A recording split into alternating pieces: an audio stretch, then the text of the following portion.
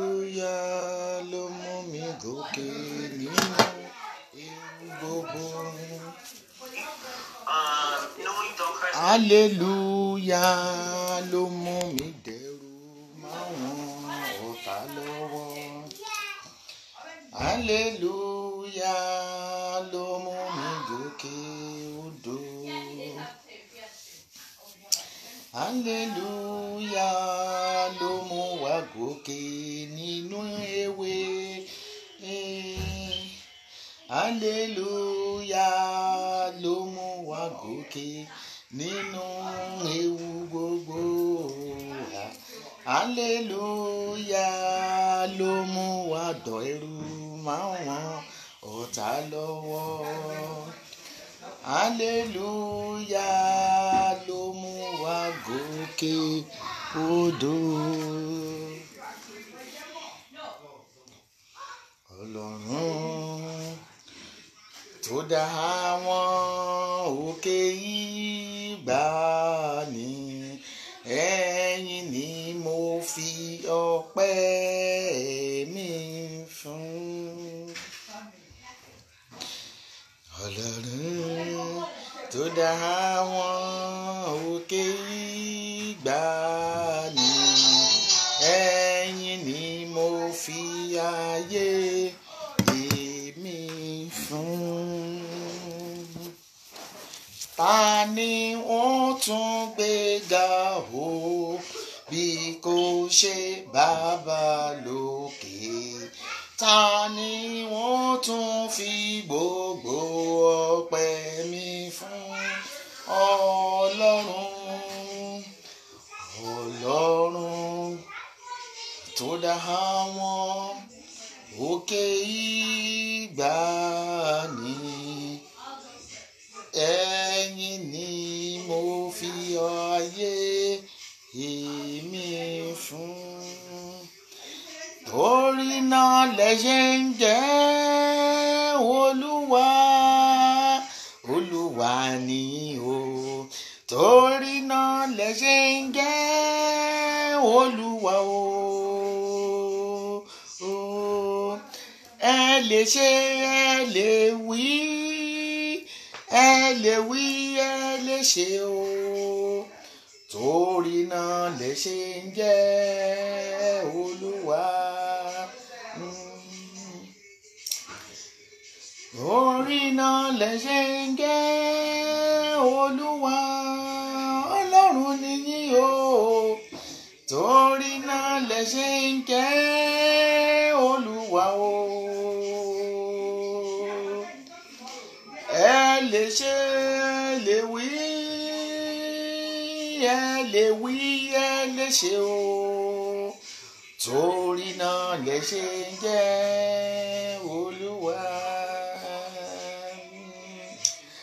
Ọlá lẹ wọ̀ láṣọ, ògo láṣọ ìlékè, ìjì lẹ́gùn lẹ́sìn, àwa márìdí l'Ẹlẹ́dùmarè ọlá o.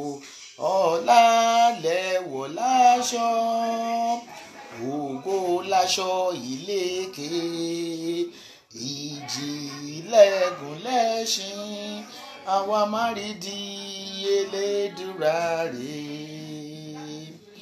Wíwá tí a wà láàyè, agbára wa kọ́. Wíwá tí a wà láàyè, ògo ni forúkọ rẹ̀ o. Kábíyọ̀sí o. You are the Lord of heaven and the earth. Kábíyọ̀sí Baba, kábíyọ̀sí o.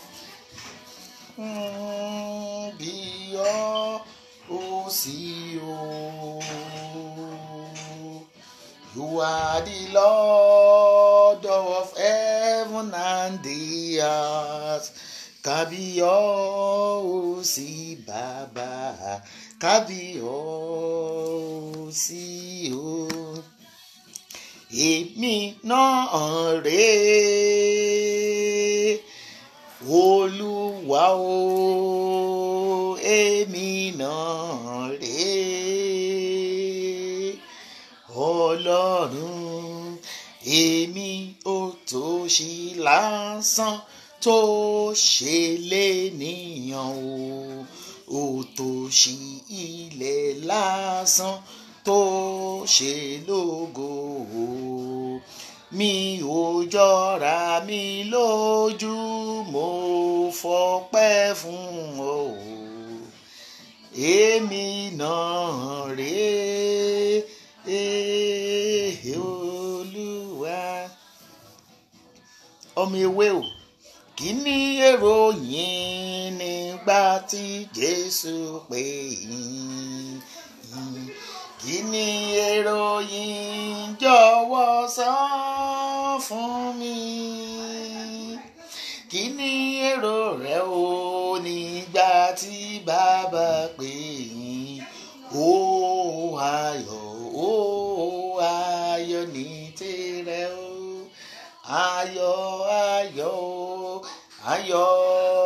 ayọ̀ ní tiyín ọmọ ewé nation ayọ̀ ní tẹ̀yìn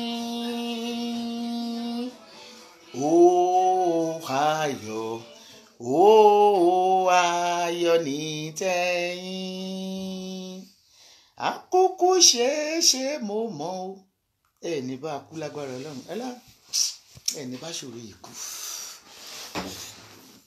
Ọlọ́run ire ayọ̀ yín ó tẹ̀yìn lọ́wọ́ torí 1961 tá a ti bí mi yìí ṣọ̀fọ̀ rí yìí sì ní ṣọ̀fọ̀ lórí kankan nù wọn. àkókò ṣeéṣe mo mọ̀ o mo ló ti ṣeéṣe àkókò ṣeéṣe mo mọ̀ o torí pé ẹ gbàgbọ́ wá ṣeéṣe. Àwọn sọ fún mi pé èyí tó ń jẹ́ ọjọ́ kérésìmesì Ọlọ́run ní ẹ̀bùn wo mo fẹ́ fún yín ẹ̀bùn wo ni mo fẹ́ fún yín mo á forin kọ́ yí pé ọ̀nà kì í di mọ́jọ́ kó máa là o kó máa là ọ̀nà kì í di mọ́jọ́ kó máa là o gbogbo ọ̀nà yín táyé tí di ní yóò là kedere ọ̀nà ayọ̀ tọ́ta fọwọ́ bò yóò là gbangba ọ̀nà kí gbogbo ewé nation káàkiri gbogbo àgbáyé lórígun mẹ́rin àgbáyé pátápátá ọ̀nà kí ìdí mọ́jọ́ kò má là ọ̀nà kì í dí mọ́jọ́ kò má là o gbogbo ọ̀nà yín táyé tí di ní yóò là kedere ọ̀nà ayọ̀ tọ́ta fọwọ́ bò yóò là gbà ẹ̀yin ayé nation ẹ̀ ń wò pé ẹ̀bùn wo ni mo fẹ́ fún yín ẹ̀bùn tí mo lè fún yín náà ni pé ọjọ́ tèmi kó jẹ́ àpẹẹrẹ ayọ̀ fún yín ọ̀nà kí ìdí mọ́jọ́ kó má là ọ̀nà kí ìdí mọ́jọ́ kó má là o gbogbo ọ̀nà yín táyé tí di ní yóò là kedere o ọ̀nà ayọ̀ tọ́ta fọwọ́ bò yóò là gbangba. Wọ́n á ṣe ní àdúrà nítorí pé nígbà tí a máa lóyún Jésù Kristi ọmọ Ọlọ́run tá à ń ṣe àjọ̀dún rẹ̀ ní ọjọ́ òtí a lóyún rẹ̀ pẹ̀lú ìyanu a bí lọ́nà ìyanu. Báwo la ṣe lóyún rẹ̀ pẹ̀lú ìyanu? Nígbà tí obìnrin wúndíá ni ó lọ́kọ Joseph lọ́kọ rẹ̀ pẹ̀lú, tó ń wò pé táwọn bá bára wọn ní àjọṣepọ̀ àwọn máa bímọ sílé ayé. Ṣùgbọ́n Ọlọ́run sọ ọ̀rọ̀ Jésù di ìyanu nígbà tí àti disvirgin Maria rárá, kò tí ì súnmọ́ Joseph. Ó ní Gabriel lọ́ba tí ń ṣe màlẹ́kà Gabriel, ó ní ìwọ yóò lóyún, ó ní ìwọ yóò bímọ kan, á sì máa pèrè ẹ̀ ní ìyanu tí ń ṣe Jésù Kristi ọmọ Ọlọ́run. Ṣùgbọ́n ọ̀rọ̀ yìí ó yà ní ẹnu wípé òun tí wọn ò tí ì bá lò pọ̀, òun tí wọn ò tí ì disvirgin, ǹjẹ́ tó ń bá bímọ yìí jẹ́ wọn nílẹ̀ òun ní òkúta pa. Gabriel ní kó má wọrí. Gabriel wá lọ bá Joseph gbọ̀ngàn tí ń ṣe káfíńtà, ó ní aya rẹ yóò lóyún kan, kò ìgbà tó bá tó súnmọ́ o gbọ́dọ̀ sí gba àbálẹ̀ ìdí rẹ̀, yóò lóyún kan yóò sì bímọ, ìyanu Emmanuel tí ń ṣe Jésù ní orúkọ rẹ̀ yóò máa jẹ́. So nílóyún Jésù ìyanu ni. Nígbà tí Jésù wá nínú oyún, ẹ kúkú mọ̀ pé oṣù 9 ni aláboyún máa ń gbé oyún. Nínú oyún tó wà wọ́n bẹ̀rẹ̀ sí tọ́mẹ́ǹtì ẹ̀ nítorí pé kí ni wọ́n ti rírawọ́ rẹ̀ gẹ́gẹ́ bí wọ́n ṣe rí ògo tirẹ̀ àbí ti tèmi.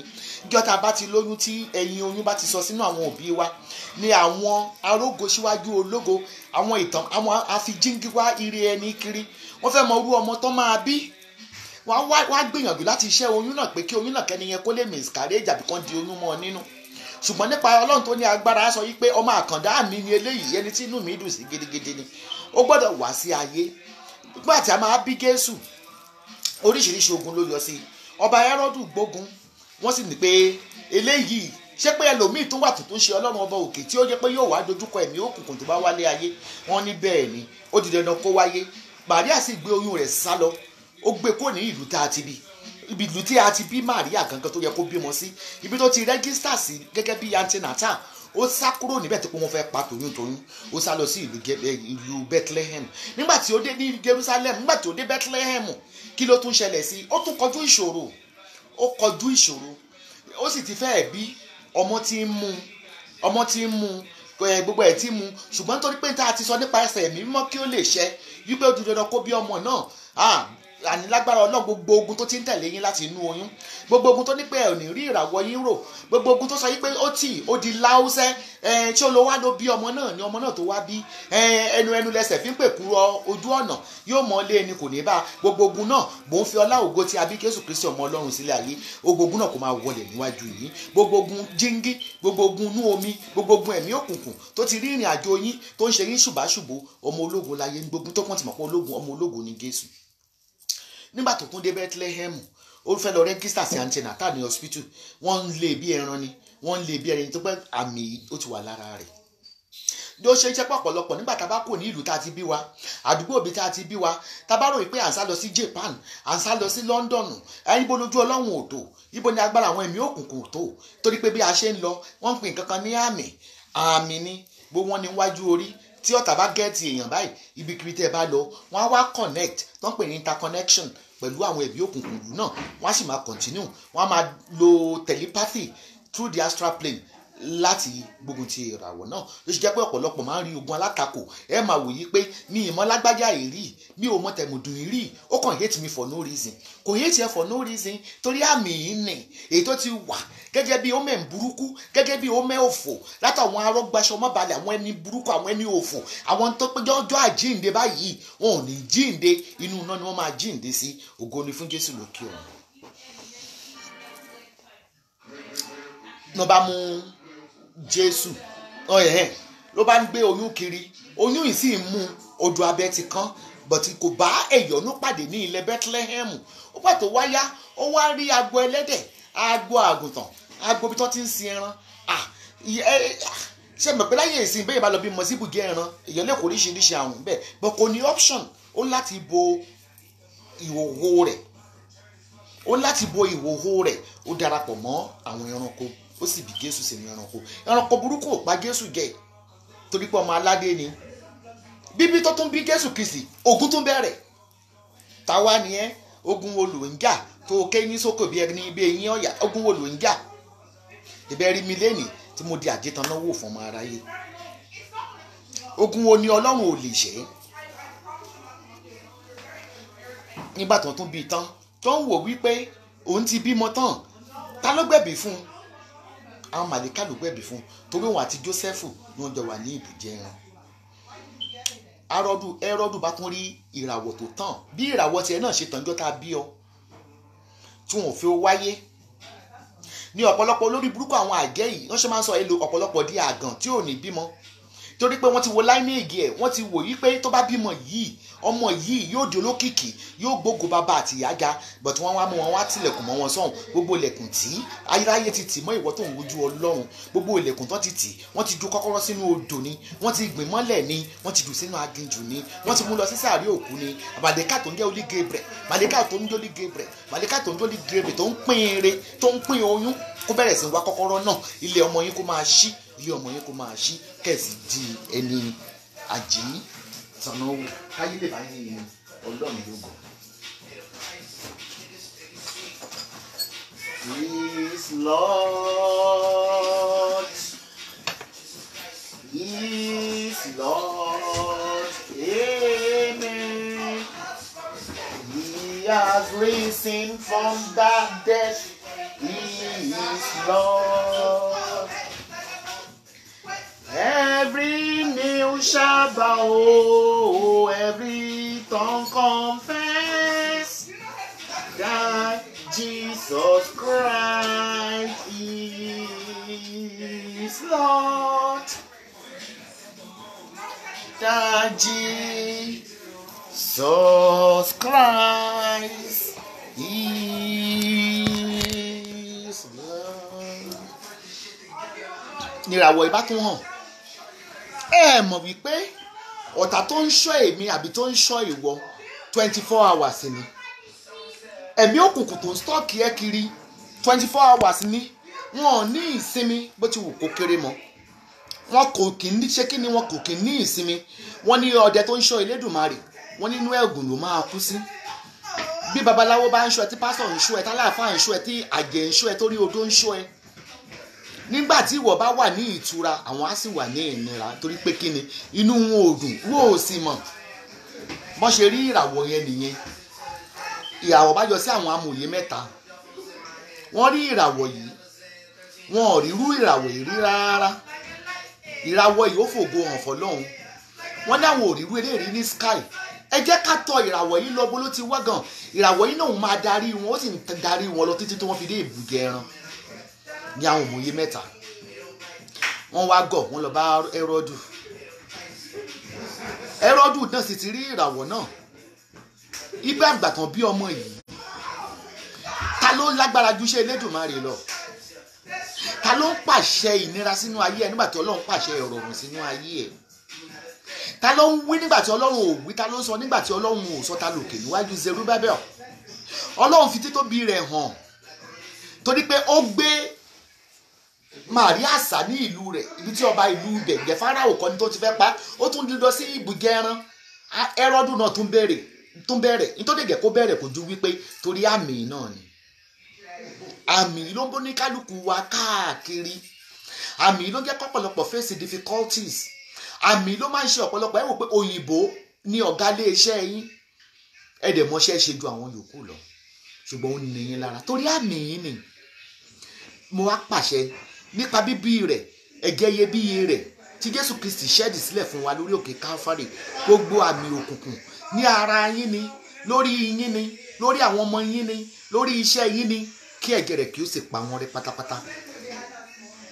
Gbogbo ẹnikẹ́ni tó bá fi àmì sí ní ojú tó fi sí ní ara pébikíbi tó bá ti ń lọ kó máa pàdé alátakò èní ni wọ́n ní èní dandan ní ta idán kí àmì náà kí ó sì parẹ́ kó máa parẹ́ lọ́wọ́lọ́wọ́ ká sì fi àmì yóò ṣeé ṣe.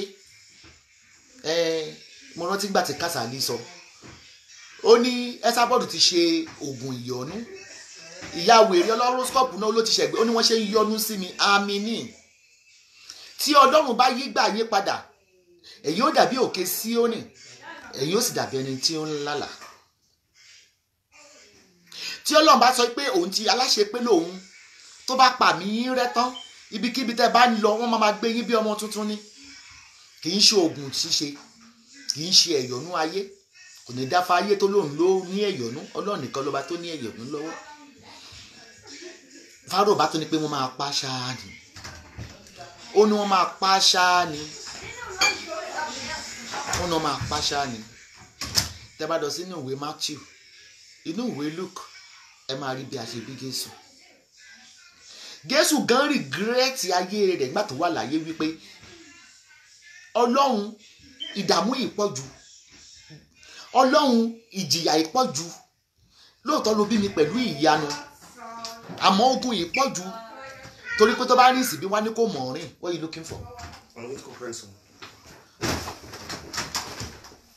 Yeah, no, back to the kitchen, baba. Tí o bá rìn sí bí wọ́n ní ò mọ̀ rìn, bó bá gbàdúrà wọ́n ló gùn ló ń lò, bó bá lajú afọ́jú wọ́n ní agbára òkùnkùn ni. Ènìyàn bíi tèmi àti ìwọ ni Jésù.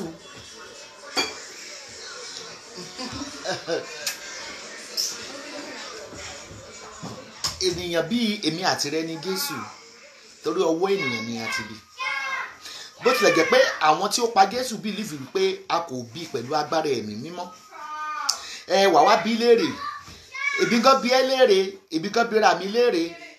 Nígbà tí a bí Jésù pẹ̀lú ìyanu tó dẹ̀ ní pé èyí ni àyànfẹ́ ọmọ mi, nígbà tí John the Baptist tí ó ṣe ìyàsímímọ́ fún nínú odò Jordan, kí ló dé tí ogun rẹ̀ fi pọ̀? Ṣé Ọlọ́run tó dáyàn ṣó tún lè fìyàn fún yàgẹ́ bí? That is a complicated question tí ò yé mi, tí ò yé ìwọ. Ǹjẹ́ ẹni tá a bí nípa ẹ̀mí mímọ́, ǹjẹ́ ó ṣe pé ilé ayé ló wà ní gbogbo wa tá à ń sọ̀rọ̀ yìí, kò sí ní ọ̀run? Ilé ayé tèmi àkànmọ́ àdúgbò tó ń gbé ni, bóyá tá a bá dé Ilé Ifẹ̀, bóyá wọ́n á sọ fún wa ibi tán bí Ádámù àti Éfà sí, bóyá mọ ibi tí Jésù tó ti bí. But ìlú kan ní Jerusalem tó ń gbé ní ìlú Judea tó sì wà dòní olónìí. Nígbà tí wọ́n bí, ó jẹ páràgàdà ìyà mélòó lẹ́yìn jẹ? Ìyà mélòó ni ẹ jẹ? Ẹkún mélòó lẹ ń sùn?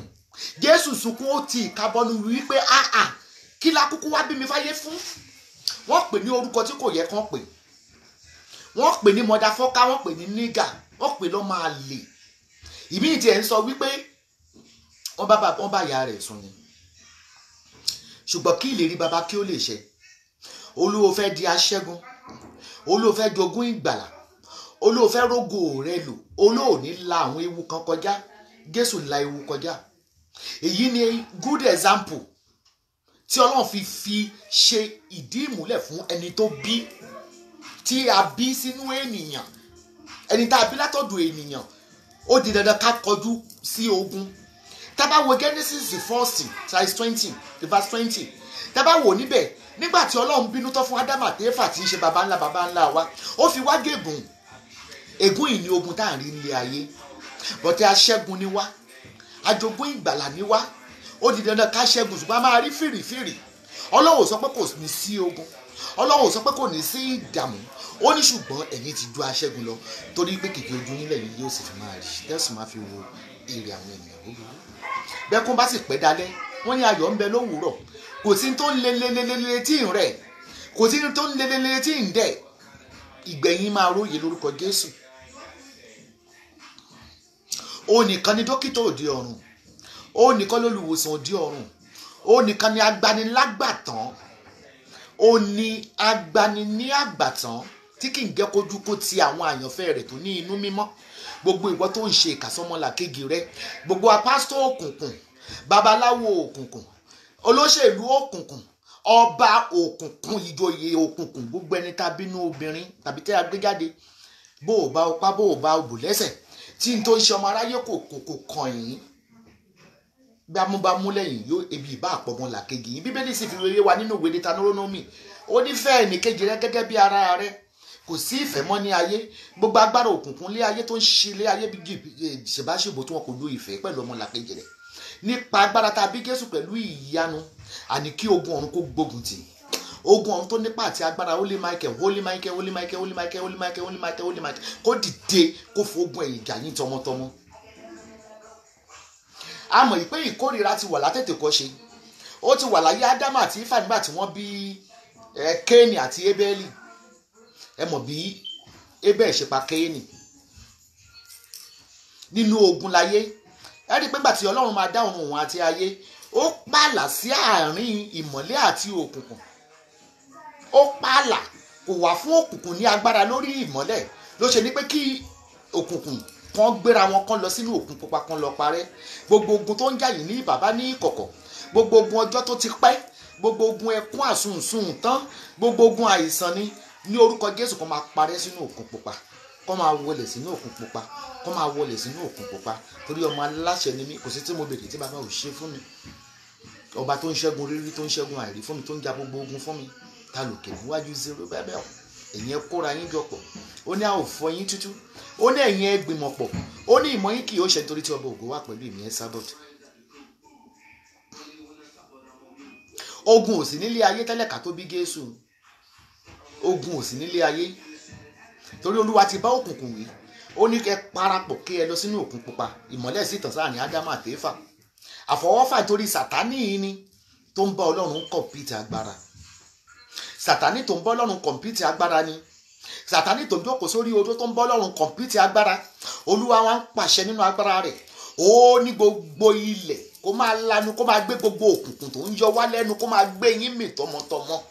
Gbogbo òkùnkùn láti ibi tá a ti bí wa ní, gbogbo òkùnkùn tá a bá pàdé nínú ìrìn àjò ayé wa ní, gbogbo òkùnkùn tó wà lórí Facebook ní, gbogbo òkùnkùn tó wà lórí igun mẹ́rin àgbáyé tó sọ yí pé òun ò ní fi wá lọ́rùn sílẹ̀, ilẹ̀ kó lanu kó máa gbé yín mì tọmọtọmọ.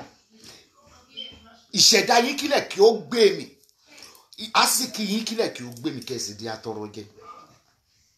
Eli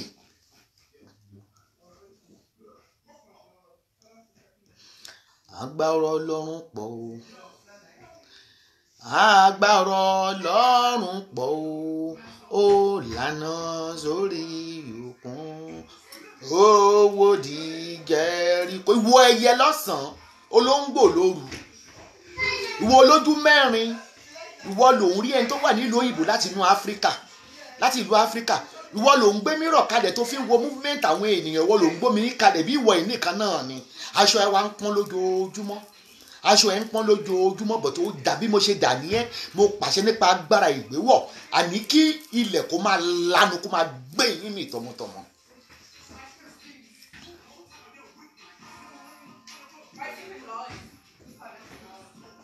Ọ̀rọ̀ Olúwa ń kọ́ sí ẹ̀yin ẹ̀mí òkùnkùn,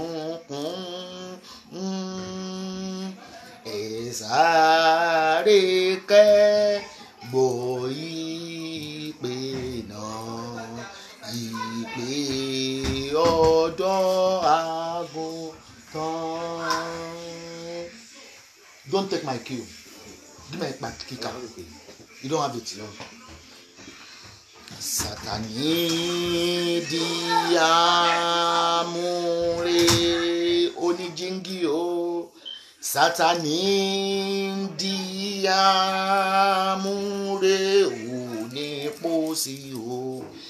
Ìṣẹ́gun kan kò sí fún èṣù.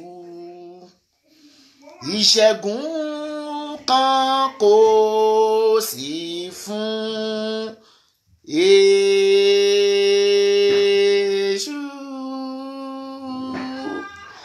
Ìdìdì di àmúre ogun, ìdìdì di àmúre. Ìṣẹ́gun kan kò sí fún èdìdì o. Ìṣẹ́gun kan kò sí fún tiẹ̀.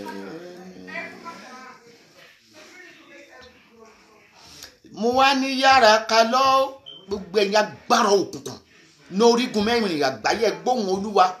Èmi ni aláṣẹ, la gbé àṣẹ alẹ́ ayé fún. Ọlọ́run ló rán mi sí yín pé kí n pàṣẹ sínú ayé yín, torí pé sọpọ́ ọmọ aláṣẹ ni mí, kí n máa rìn bó ṣe wù kí n náà kìlọ̀ fún yín. 2019 ọdún gbogbo agbára òkùnkùn tí ó bá jáwọ́ nínú iṣẹ́ burúkú ajọ́dún ọ̀fọ̀ fún yín ajọ́dún ẹkún fún yín agbára yá wá dòfo ìfimúṣagbára yín á domi ìmúṣagbára yín á di òfo ibi á padà sórí yín tọmọtọmọ. Yára ká lọ máa ṣe dúró ìṣẹ́jú kan lè sọ ẹ̀mí rẹ nù. Jésù kígbe láti gbà ọ́ là ó ìfòyà kan kò sí mọ́ torí ẹni tẹ́ ń léyè ẹ̀ lè bá wọ́n lè yòó ń fojú wọ́n lè yòó ń fi ọwọ́ sọ̀yà lójú ọmọ aráyé àbí lórí oṣó èmi Adétòkun Bàṣàbí ọmọ Fóyèké mo fọ kò sí babaláku alágbára ayé tó lè lágbára lórí mi àtàwọn ọmọ ewé mi àtàwọn olólùfẹ́ mi àbí kò ní dáa fún yín ni.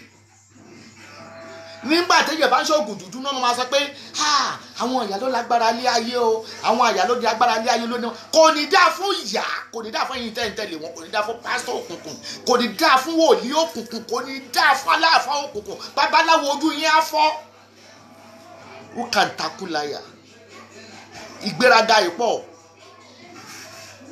ìgbéraga mi ìpọ̀ torí pé mo lọ Ọlọ́run lẹ́yìn mi ọkàn mi balẹ̀ kíní kan ò ní ṣe ni èmi àjò máa gbóhùn sókè wípé bàbá ṣeun púpọ̀ ní fún èmi.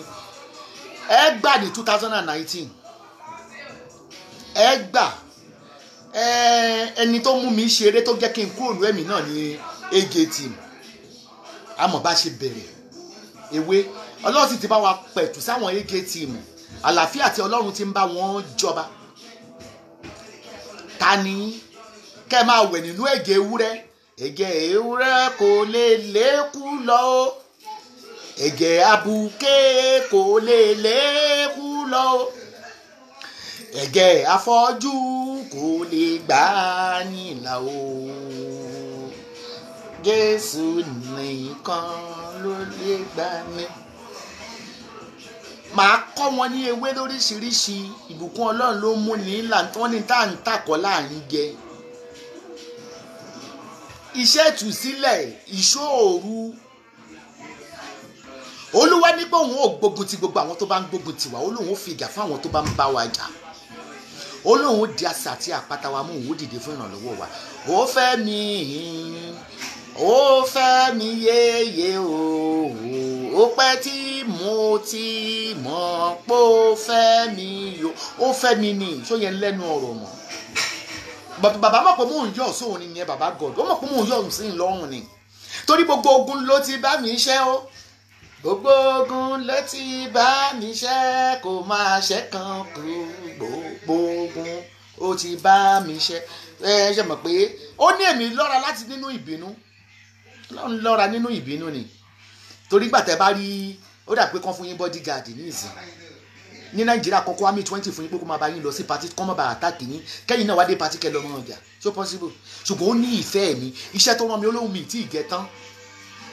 Ìwọ àjẹ́ aláṣọ pupa aláṣọ dúdú ìwọ èmèrè aláṣọ pupa aláṣọ dúdú babaláwo aláṣọ pupa aláṣọ dúdú olóògbò ní aláṣọ pupa aláṣọ dúdú ọba aláṣọ pupa aláṣọ dúdú oníṣègùn aláṣọ pupa aláṣọ dúdú politician aláṣàpọ̀ tí wàá pọ̀ dúdú gbogbo tó ń dùn mọ́ yín lọ́wọ́lọ́wọ́ yóò mọ̀ dé ìbànújẹ́ fún yín ni ìdápọ̀ èèyàn ọmọ nǹkan tó ti bọ́ bá o bí ọba bá mọ̀ pé òun ń lògo ara ìlú ó ti di aláṣọ pupa àti aláṣọ dúdú nù. Ìkà ẹjọ́ ìwọ tó gbàgbára òkùnkùn yín gan kí ló ń géènì nínú rẹ̀ aṣọ rẹ̀ ò bá dà mí.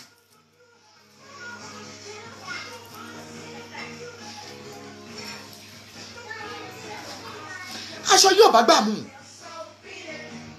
mo yí tọ́pìkì ni mo sọ pé mi ni mò ń fún wọn ní assignment ṣe lórí Facebook mo jáde lẹ́ẹ̀kan mo ní mo fẹ́ dúpẹ́ lọ́wọ́ àwọn èèyàn lórí pé tó ti sáyé lọ ṣe owú jíjẹ kí ni wọ́n ń pè ní owú jíjẹ owú jíjẹ máa ló ń pààyàn jù láyé yìí ayé òun pààyàn àjẹ́ ò lè pààyàn kò lágbára oṣó ni tó pààyàn jù láyé ní owú jíjẹ owó jíjẹ ǹjẹ́yìn ò ní ìsinmi ayérayé ẹ yóò rí tọ́pìkì kan ṣe tí má ti ní mo ti fẹ́ ṣe nǹkan ti sáré gbà pákó yẹpọ̀ mo ní mo fẹ́ dúpẹ́ lọ́wọ́ yín àwọn òun ronú wọn ní ọpọlọ tó pọpọlọ wọn ti jọba ọpọlọ wọn ti dàrú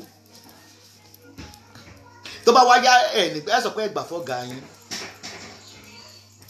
inú yín ò lè dùn tẹ́ ẹ̀ bá rí kí n jáde lórí Facebook ẹ̀yin ọmọ ọ̀fọ̀ náà kò máa jẹ́ ti yín ẹni bá ní ká kú aṣíwájú wa kú ẹ tó bá ní ká gbókù ọmọ yóò gbókù ọmọ tá ò fi ojú wa méjèèjì eré ni Ọlọ́run sọ yí pé 2019 ọdún ogun ni gẹ́gẹ́ bí ìṣípayá tí mo rí mọ́júmọ́ ẹ bá mi bẹ bàbá Brown kó yẹ máa yọ sí mi lójú oorun mọ́ lẹ́nu ọjọ́ mẹ́ta mi ò rí o ó wá ń bẹ̀bẹ̀ ẹ̀dẹ̀ ni ẹgbọ́n lẹ́ẹ̀kan tí mo ṣe ṣáàtì tí mo ní mo dáríjì mo mọ tí mo dé gan tí mo jí gan mo sọ fún dọ́tà mi pé ẹni ọjọ́ mẹ́ta mo máa ń rí but mo máa ń rí níbi ilé wa tá à ń gbé ní kì í ṣe lẹ́sìlìpù tá a wà ní ìsinyìí ní rina wade tó wá ń bẹ̀bẹ̀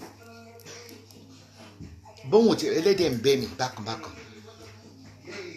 mo ti dáríjì ẹ̀ but the only way tó fi lè ṣe rere ní ayé ni kó lọ ṣiṣẹ́ má máa rò pé bẹ́ẹ̀ pẹ́ Esabod jókòó lé àsìkí ẹ̀ lórí 188 yẹn ni mi ò fẹ́ máa gbọ́ ọmọ ṣiṣẹ́ ni mi mò ń wọṣọ tó dáa lásìkò the queen of Facebook no rival.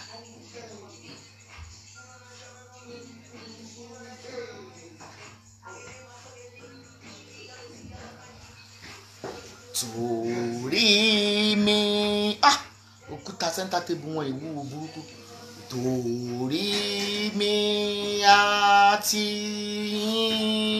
rere ẹ lọ́sàn ti ra padà wọn ò ṣẹ̀rẹ̀ǹkẹ́ àmì tirẹ̀ ní gbogbo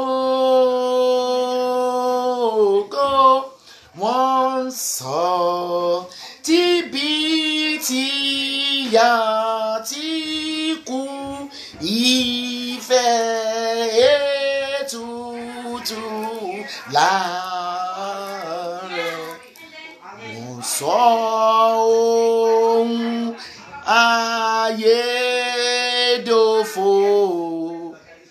tàjíǹde òǹjọba rẹ̀ gbọ̀gbọ́ ìpè tí júbìlì òǹtàn yìí gbogbo ayé kàn nílẹ̀ àti lójú omi àókò ìgbà ọ̀la bí ọjọ́ náà tí sùn mọ́lẹ̀ tógun tí ń gbóná jọ̀njọ̀n.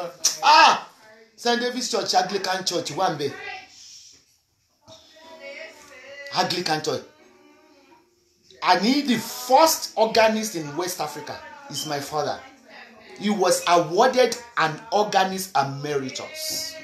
Gẹ́gẹ́ tí bàbá mi kú gbogbo àwọn organist tó wà ní Nàìjíríà pátápátá. My dad had been playing organ since the age of 7. The same thing with my granddaughter. She got a distinction in organ. Mo ní bàbá Bodi lele. She got a distinction in organ. Jesse, ó máa sọ fún yín. Jesse, come,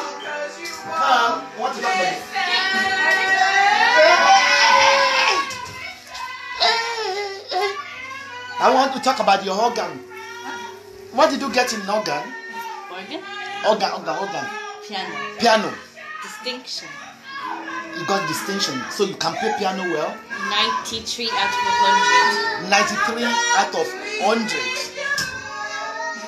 So in the competition, you got a distinction, isn't it? So the highest mark. The highest mark. Close that door. You are not guessing. I mean, you don't play organ. You only do ballet. So I told you that my dad was an organist. He played piano. Close the door. He played piano from age 7. Because how did he find it? How do you know all the keynotes I used to play when I was 7, and then I stopped. You need to pay. Then you went for the course and you got the highest mark. So you're going to play in the church, innit? In Catholic church, or I'm going to get your organ tomorrow. Because it will remind me of my father. Yeah, can you sing do, re, mi, fa, sol, la, ti, do? Which keynote? Give us a keynote. Do. Right. Yeah. You don't know what you don't know what I'm talking about. I do. You do? Okay. So when I get your piano tomorrow, then you're going to be playing organ. I'm going to get a real organ. How much is that Yamaha? Nearly 900. Nearly 900. I'm going to get your 900 Yamaha As a Christmas present. as a Christmas present for you, okay? Keep it up. Then she can. The Abodere family will be proud of you. Okay? That's what we lost as a child. We're supposed to, I tell them to turn it down. No, come on, Chede. What about the could it be? Emma Kura,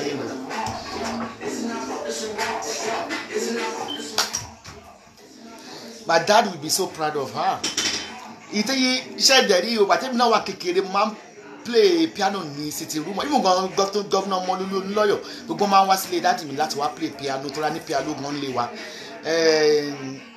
Nígbà tó send the certificate fún get distinction torí wọ́n ṣe outreach tó yẹ pé gbogbo àwọn schools yẹn wọ́n mú àwọn tó ń tẹ bet. The school wọn ló win ní Selbridge in Biba yìí. Glory be to God. She will be in secondary school in September. So my get piano you go play kan Abodere ri o ma bring one back to the memory tori mo se ma pe ti ba nko mo ma nse ka bai tan tan tan tan tan tan tan tan my children are so brilliant. Are you coming here? I'm watching.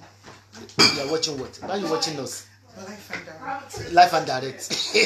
Oh no! What do you want here? Because okay, come and sit here. No thanks. Come and sit here. Then what do you want here? Okay, my phone will look at your mouth. Why are you shy? Are you going to teach me on how to play piano? Some years ago I used to, but I've forgotten all the I'm going to keys. play a drum. I'm not talking to you. I'm not talking. Do you know how to play piano? I'm the drum. Eh? Drum. You only do drum. Okay. I'm going to get you a drum. I'm going to beat the drum. Yeah, what do you want to tell us about piano? The drum, okay. What do you want to tell us? Tell them you love drumming. Drum. You love, how do you drum?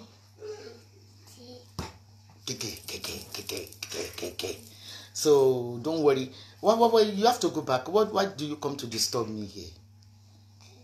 What is today?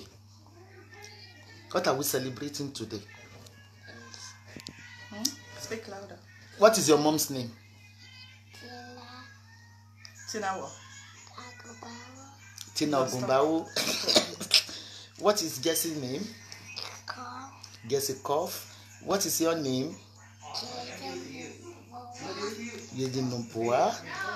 What is Nana's name? When were you shouting Abike yesterday? Why was she shouting like? I know. I thought I could do He video. just came in and he said, Abike. Abike. Say Abike. Abike. Say I love you. I love you. Put your finger out of your mouth. Say Abike. Abike. Auntie. Mommy. Mommy. You are beautiful. Abike. Abike. Ewe Nani. Mommy. You are beautiful. What are you going to buy for Abike?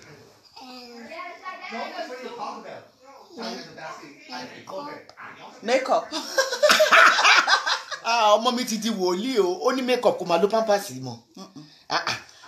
You want to buy Abike makeup? Jaden. Why? Hey, ọmọ kékeré tó ti mọ̀ pé aṣẹ́wó l'Abike. Jaden, when are you going to be 3? When are you going to When? be 3?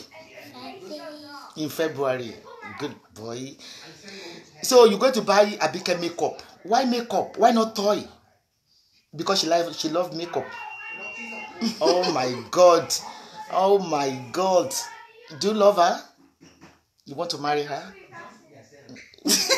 Who do you want to marry?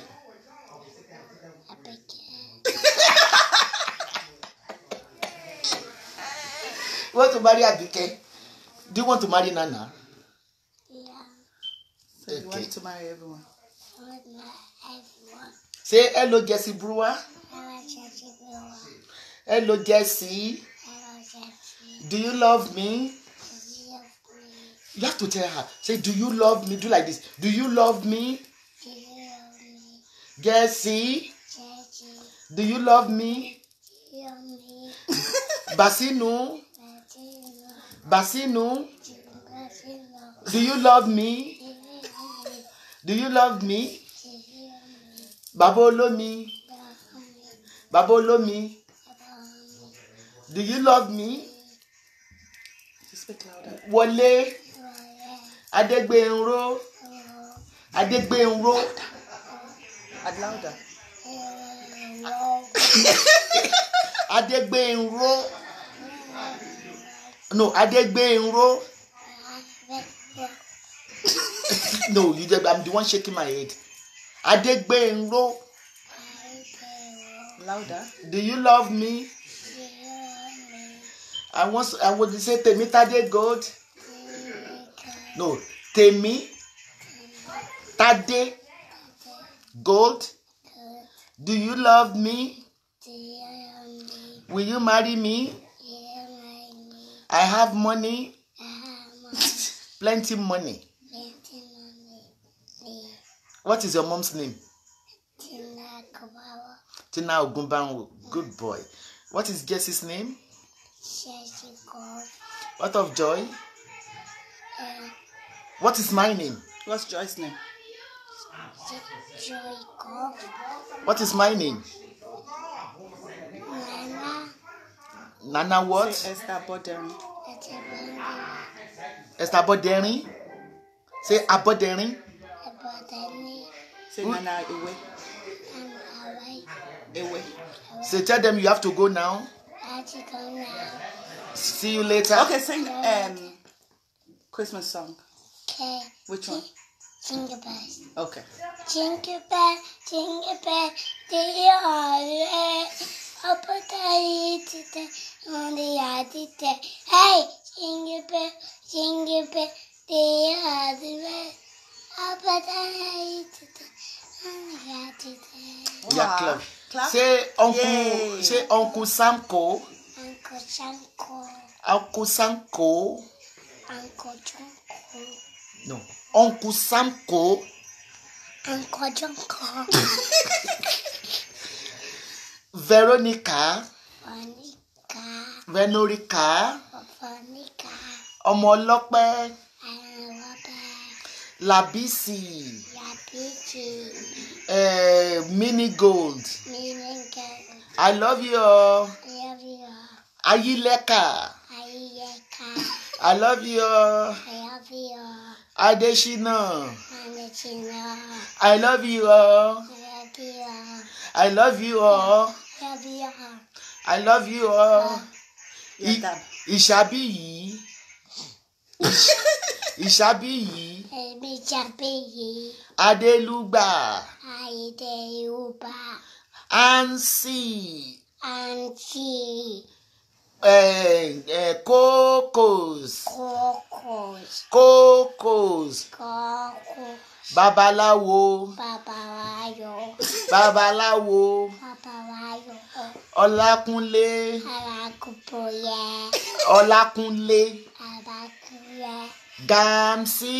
Sanchi, Àlíbalógun. Abiyango, Àlíbalógun. Abayongo, Balógun. Bango, Balógun. Oyango. Ó dẹ̀ máa wà òkè. Say bye bye. Bye bye. So, you have any message for Christmas? Merry Christmas. They can't hear you. I will give you uppercut. Merry Christmas. Merry Christmas. And Happy New Year. What are the messages? Happy New Year. Can you tell people to stop bullying and stop fighting them? Stop fighting. And I'm in my shoes. come to Nana's birthday. Come to Mount Nana's party. Ṣé o lè ṣe fún mi? Oh, mo ọgbọ́n tí mo bí. Yeah, continue. Ìwọ máa ń tijú máa lọ. Joy, come jàre. Joy, come.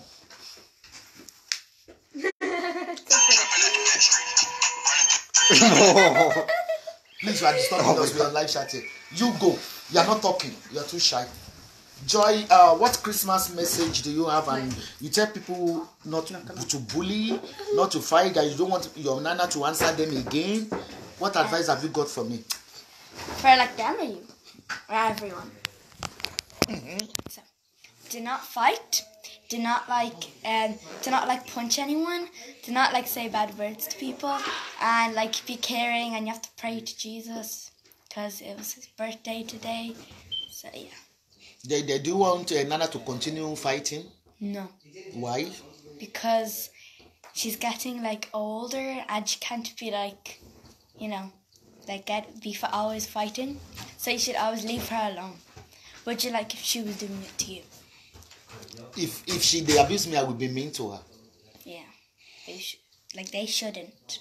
They shouldn't be abusing your Nana? Yes, and us. And every good person. What do you say about them bullying you? That it's just being rude to children.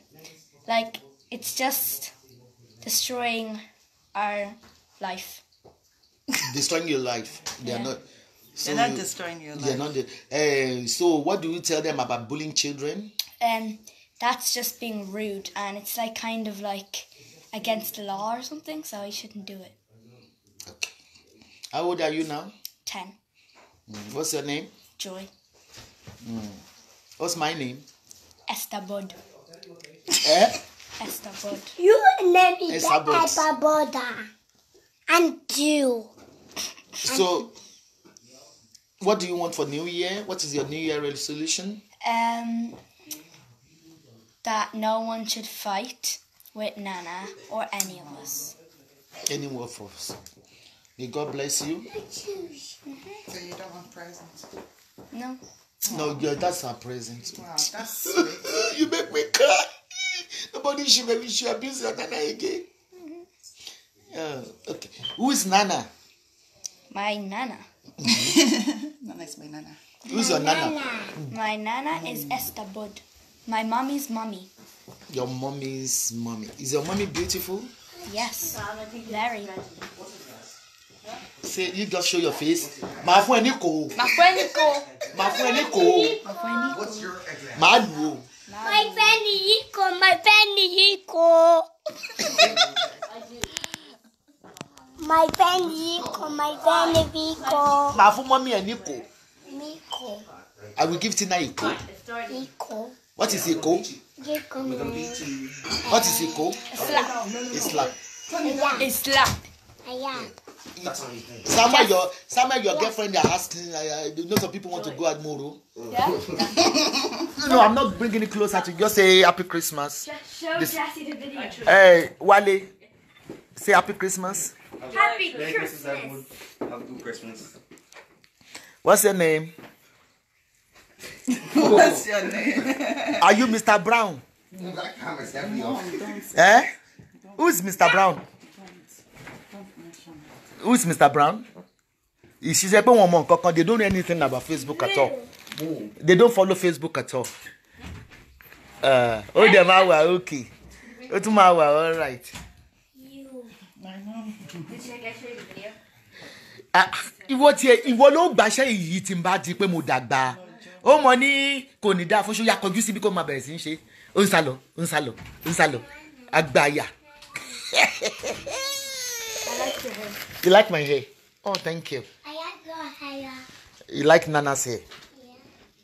You see, we are a shy family. Iṣẹ́ ẹ̀rí pé tí n bá wà ní outing náà tí n bá lọ fóde ẹ pé mi kì í lè wo kámẹ́rà but tí n bá lórí Facebook máa ranjú mọ́ yín ẹgbẹ́ tọ́mọ mi máa sọ tó sọ fún mi ó ní if you come for ó don't be mean to Esther. What do you say? Don't be mean to Esabod or me or my sister or my brother or my mom or her sister or her brother or her other brother or any of us. If they mean to us, what will happen? If you're mean to us, we might call the police and then you go to jail. So you better watch out. What class are you going? Are you going to 5th class? No, go to And Daddy, 6. that's yours. Oh my God! No, that's not yours. Can't you see this is who's at this? That's my writing. That's yours. Okay. No, that's mine. It's not yours. It's not your gift. To be honest, this is our New Year resolution, That's your gift. and there's nothing that can annoy me on Facebook again. Nothing. Even for a couple of weeks, nothing annoys me. To be honest, mo kàn mean ni. Bí tí rẹ̀ tó lè gbé mi sáré lórí Facebook. Ibi tá ti mọ̀ wípé ẹjọ́ iye ogun mélòó mo ti jà lórí Facebook o. Ẹ jẹ́ kí n kàn abbreviate kí n sọ pé 5,000 battles. Esabod Owedlets. What do you encounter as a public figure? That I should have respect and that you can't be like bothering us. Bothering you? No, like you can, but like the mean people you can't. The main people? Yes, because we don't want to see you. You don't want to see them? No. Is that why you are learning how to fight now? Yeah, I used to do karate in my old school. I'm me. Karate. But it was kind of boring. I'm me. Do you want to live in London or you like Ireland? I like London, but it's a bit too like busy. But I prefer London, but like it's busy. It's too rough. Yeah, but I like London more than Ireland. You like London? Yeah, it's Why very you don't like Ireland? It's kind of boring. You Irish, Anna? Yeah. Oh. Thank you for the phone. Oh, the phone I got you for Christmas. Yeah. You enjoy it? Yes, a lot. My phone. That Nana bought me.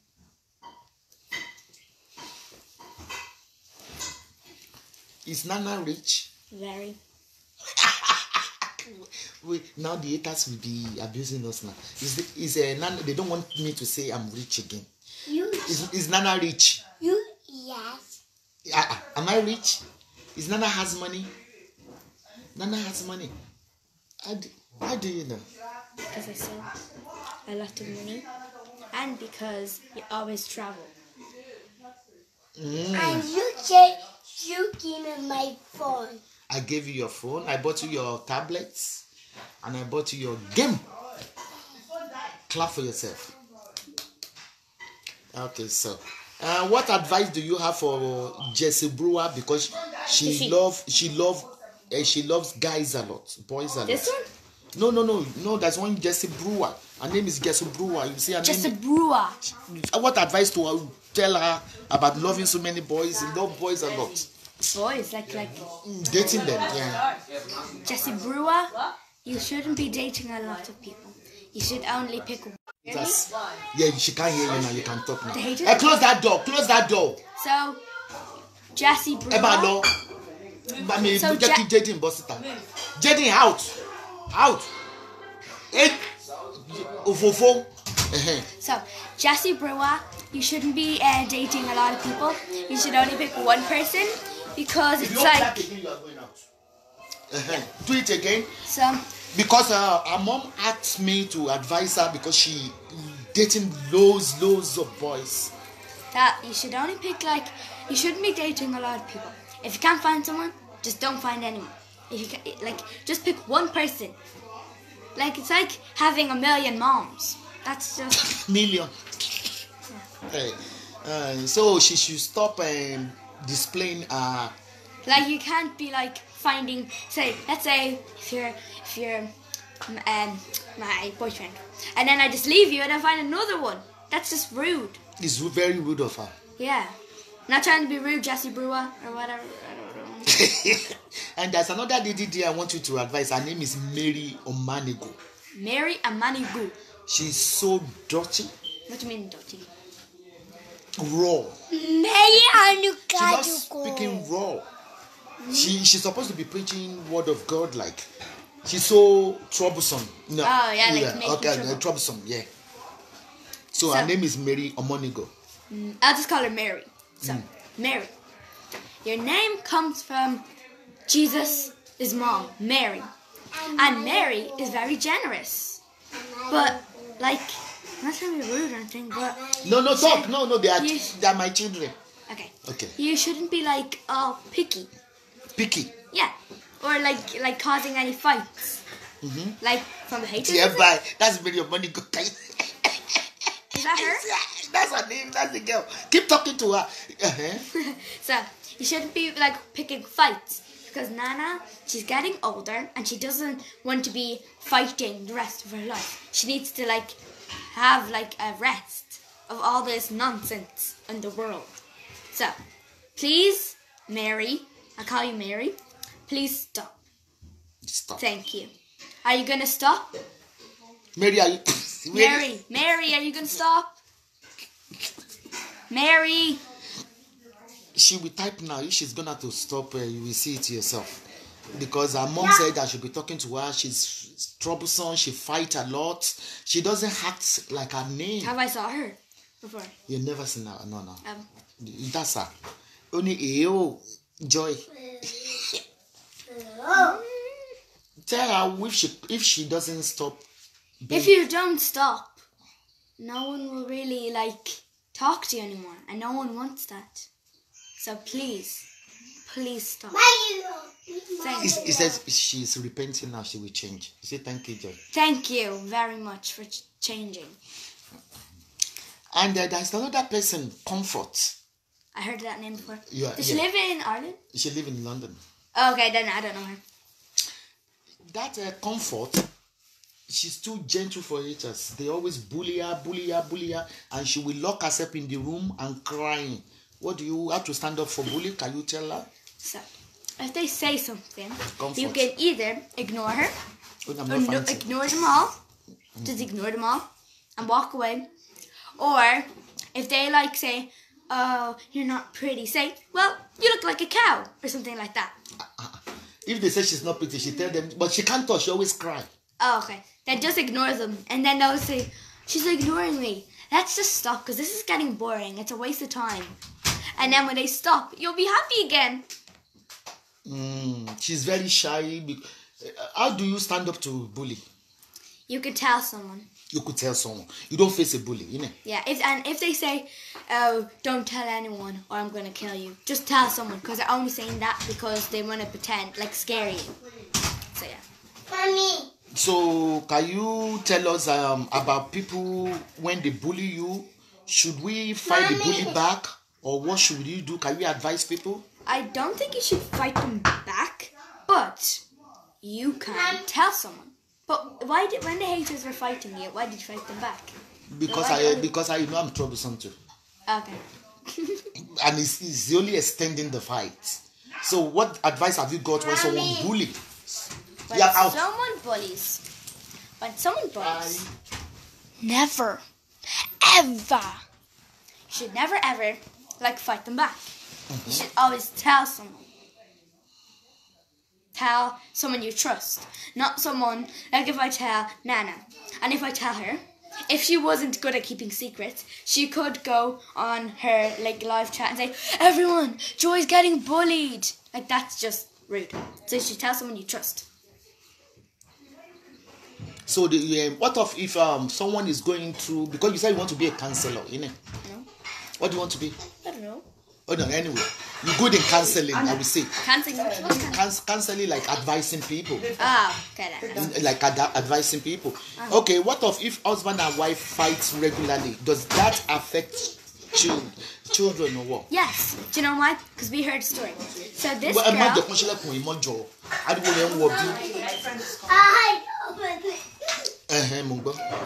I heard a story in school.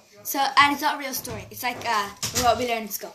So this girl, her mom and dad always fight because her dad was drunk. So he kept like hitting the mom and saying like mean things to the mom. And when she went to school, she was like not concentrating in her test. She was just like thinking about it. Then she told her teacher, and then the mom and dad had to come to the school. Then her dad started hitting her. So the eventually that child couldn't concentrate. Yeah, because she kept like thinking of it. So. That is very, very important advice, and which I keep telling you. If you are going through a violent relationship, for the sake of your children, you better leave that relationship. If the violence persists, so it can affect a child psychologically. Yeah, so like if you really, really, really, really need to fight, do it when they're in school or something.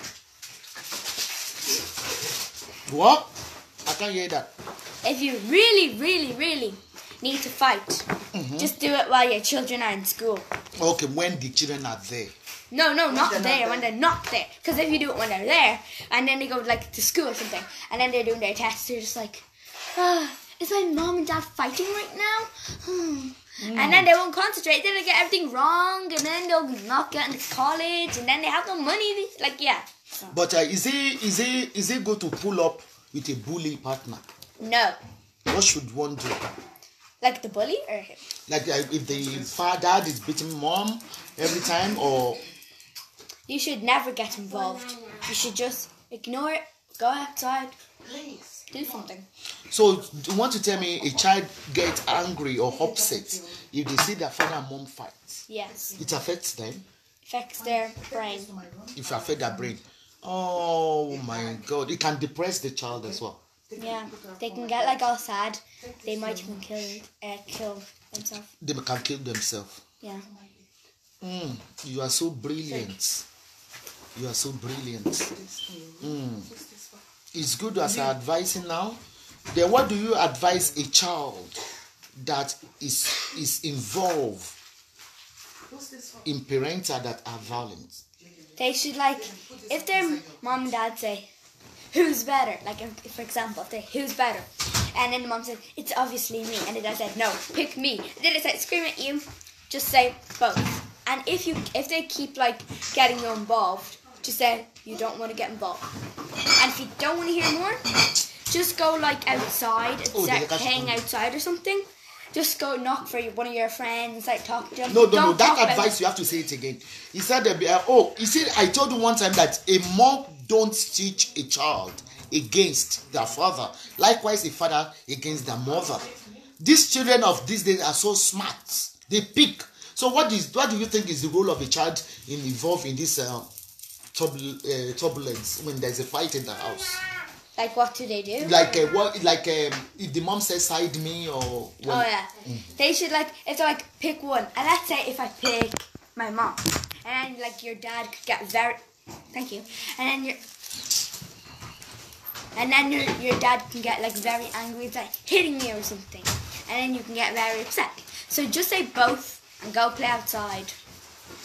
Okay, you shouldn't side your mom? No. And your dad? No. Just be neutral? Yeah. And you won't get involved abusing your dad or your mom? It's wrong? No. Yeah, yeah. It's wrong. What advice do you have for children that they are experiencing this violence in their home? To never get involved, because it could get dangerous. So, so never get involved, never pick a side, and just don't answer.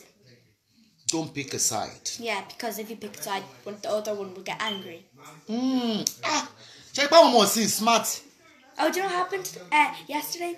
A girl in my class's dad left their family because her mom and dad kept fighting. On Christmas Eve, he left.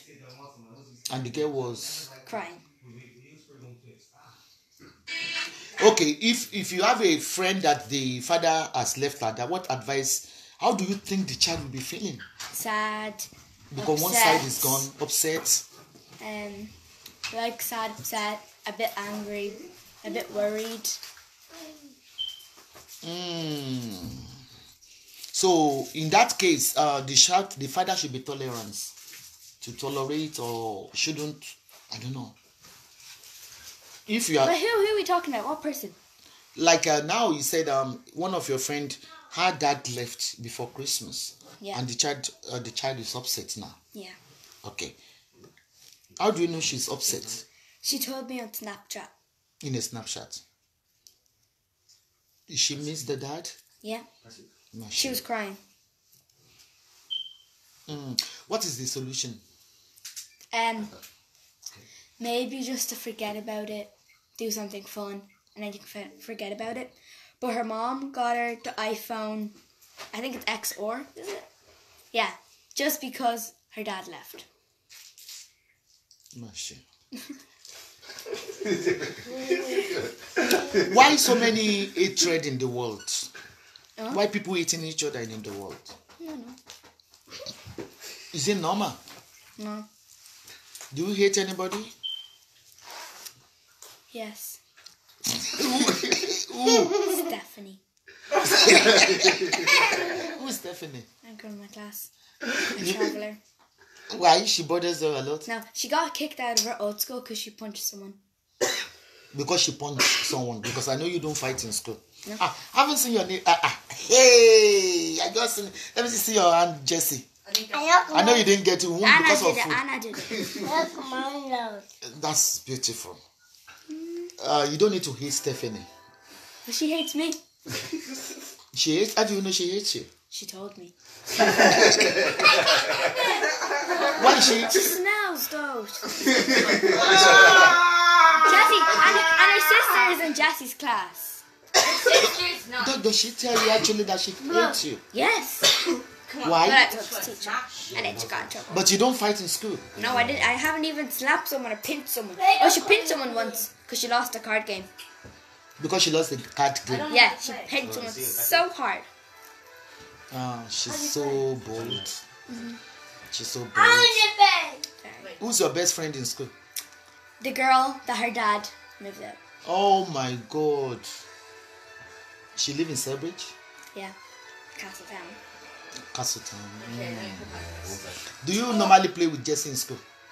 Or you You're don't? not allowed. You're not allowed. No, they don't let you play with different classes. But So- sometimes I sneakily do it. But not with her. I don't play with her. So they want you to play with your mates. Only in your class. Only in your class. Yeah. I did. It said. So we wish you best of luck. It's very sad. What advice can you give to the mother and father on how to tolerate each other? Just, Because it's normal to fight, yeah. to have arguments. Yeah. So what advice? So, you should if someone's being mean to you, and then you just don't be mean back, or they'll say something, and then you'll say something, and then it just got ever. So, you just say, stop. And if they don't stop, ignore them. And then if you ignore them, and they keep talking, then they'll get tired, because you're not listening to them. So then they'll just stop. So they shouldn't be fighting. No. But it's normal to fight. Yeah. Everybody do fight. Yeah. Me and you fight a lot. Yeah. Who's Nana's best friend now? So you don't fight yet? Everybody. That's Yeah. what it means. So All her friends. all their friends. So thank you. Just dislike their behavior. You would like to go to Nigeria. Yes.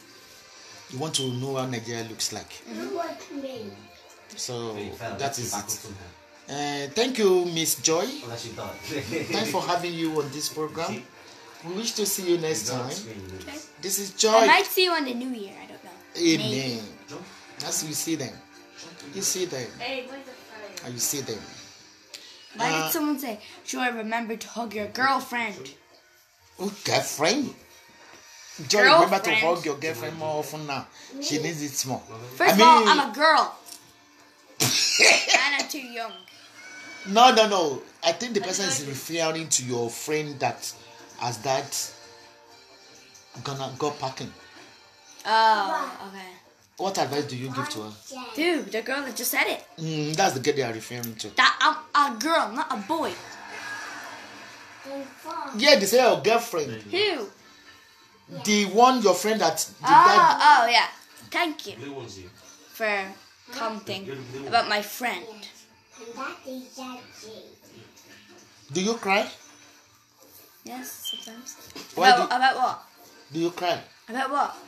Have you cried before? Or you cry? Yes. Why do you cry? When I'm sad.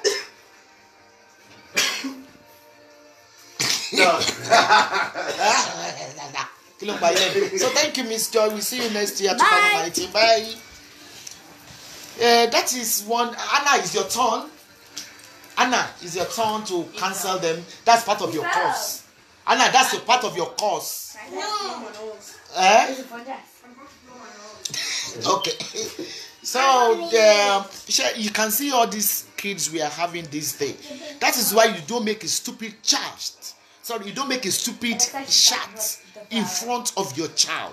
They can pick up things easily. My turn. Like people say, Mr. Brown is it? I'm mommy omo. I want grown up to that bad new because number one, àgbàlagbà ni wọ́n lọ sórí Facebook anyway. Wọ́n dẹ̀ rí kíní kan. Just like when you ti ọba ti pé bàbá ti àjà ẹ̀yin bàbá òṣì kan tẹ́ mo máa sọ yí pé ìyá wọn ló ń kọ́ wọn ẹ wo gbogbo tọmọ kékeré sọ n tí ó practice tẹ́lẹ̀ bí ẹ bá practice ẹ̀ kan kò lè rántí ìyá ò lè kọ́ ọmọ bàbá ò dẹ̀ lè kọ́ ọmọ àmọ́ ìwà sensitive IQ wọn high ọkùnrin tí ò bá ní nǹkan ṣe. How do you play? Just fight. Pick person. Wale, they say you should come and talk. They say call Wale. Okay, let me just do it. No. Like in a few minutes. Okay, so ẹni tí ọkùnrin tí ò bá fẹ́ tọ́jú ọmọ ló máa ń sọ yí pé ìyá ẹ̀ ń kọ́ lè káwọn ọmọdé ẹ wo bó ṣe sọ̀rọ̀ ní ìsìn ó ní you don't face a bully you report a bully because if you face a bully ó máa get worse then ó dẹ̀ tó sọ yí pé ìbò dẹ̀ sọ kí ni yẹn rí pé tí bàbá àti ìyá bá ń jà lójú ọmọ tẹkàmá tọmọ bá ṣe ẹ fún ọmọ yẹn máa ní hihi they will be crying wàláì àwọn ọmọ yẹn máa gbé wọ́n lè gbé sórí for 3 months wọ́n lè gbé sórí for years ó dẹ̀ máa affect development wọn.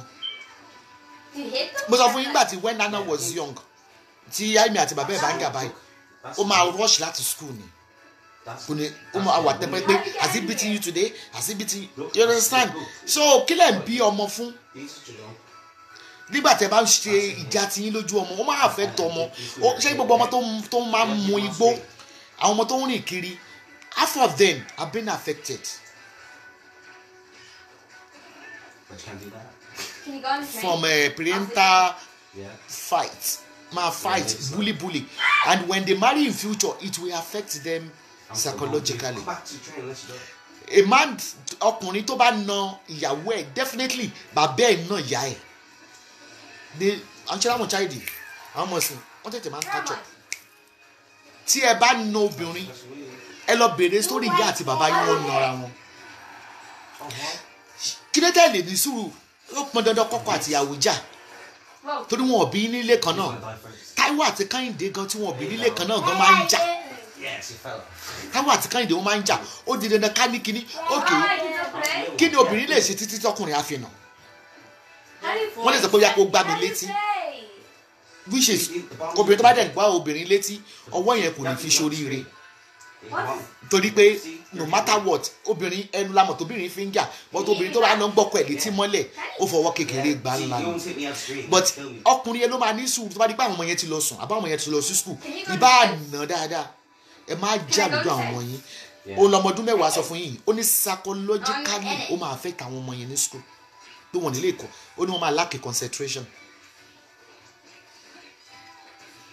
kò dáa rárá ó dàbí pé kí n máa lọ ní ìsìn ẹ wo ìjọ tí Àbíkẹ́ tí a pàdé ní Stratford ṣe pé àwọn grandchildren mi wà lẹ́yìn ìjọ yẹn tí wọ́n wà lọ ṣe fàájì ni ṣe pé kí ni yẹn affect wọn ó wá díjọ́ kan tí wọ́n wá sí ilé mi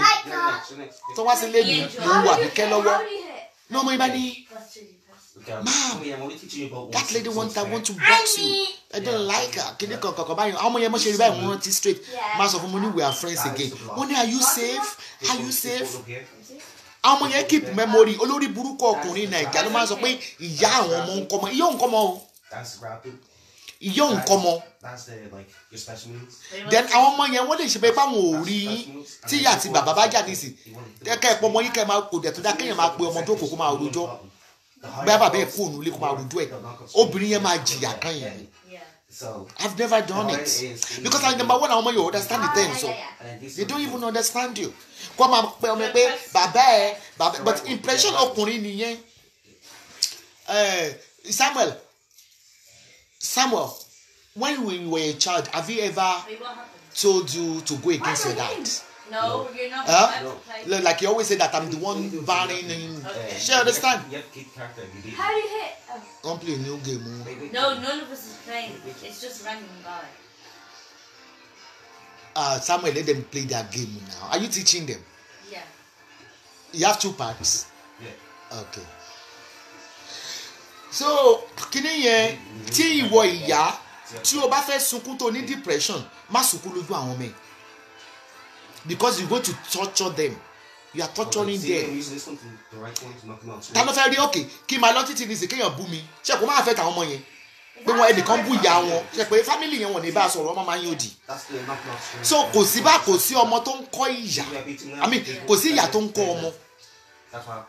Then okay kí ni side effect pé kí ìyá máa kọ́ ọmọ sí bàbá ẹ̀ máa sọ side effect ẹ̀ fún yín because I went for a parental course.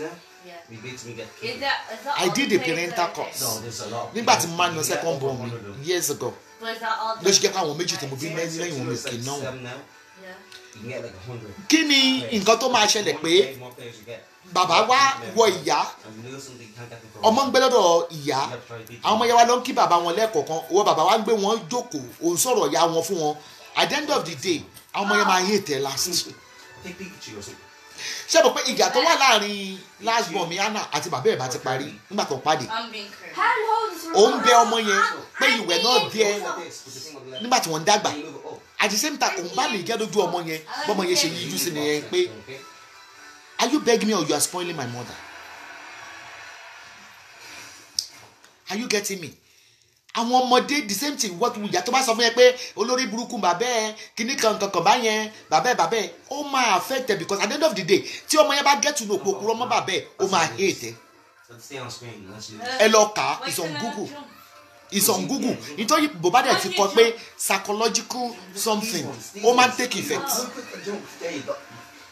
Èmi tí ẹ fẹ́ sọ fún àwọn ọmọ mi wípé bàbá wọn hurt mi torí pé mo máa ń wà consider pé tán wá dé school wọ́n máa sunkún àsùnwọ̀n wọn nílé concentrate torí gbogbo èèyàn tó mọ̀ pé àwọn ọmọ máa ń láìkì ìyá wọn ju bàbá wọn lọ. Nítorí náà then what's the role of a child of a father?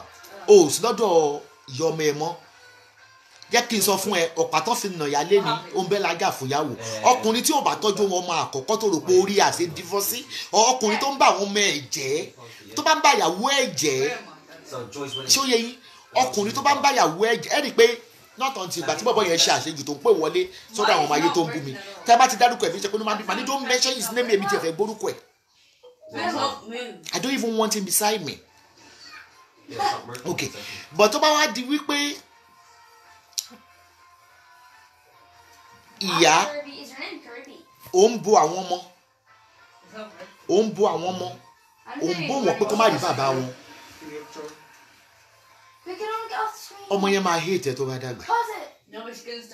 Mo ṣe máa ń wò nígbà tí láwọ̀ ẹ fomi lù bá fọ̀ṣẹ́ sọ́wọ́ tó sọ yí pé wá pé kínní àmọye ìgbà tí mo máa ń pè inú mi dẹ́dùn òun náà sọ ó ní wàá wà wọn mọ ẹ ó fẹ́ dóun ní ó kọ́yàn sí bí ni ní ìsìn àwọn ọmọ wa mojú ẹ mọ̀ Yorùbá pòwe kan wọ́n ní agbọ́mọjú lọmọ ń mojú ẹ̀.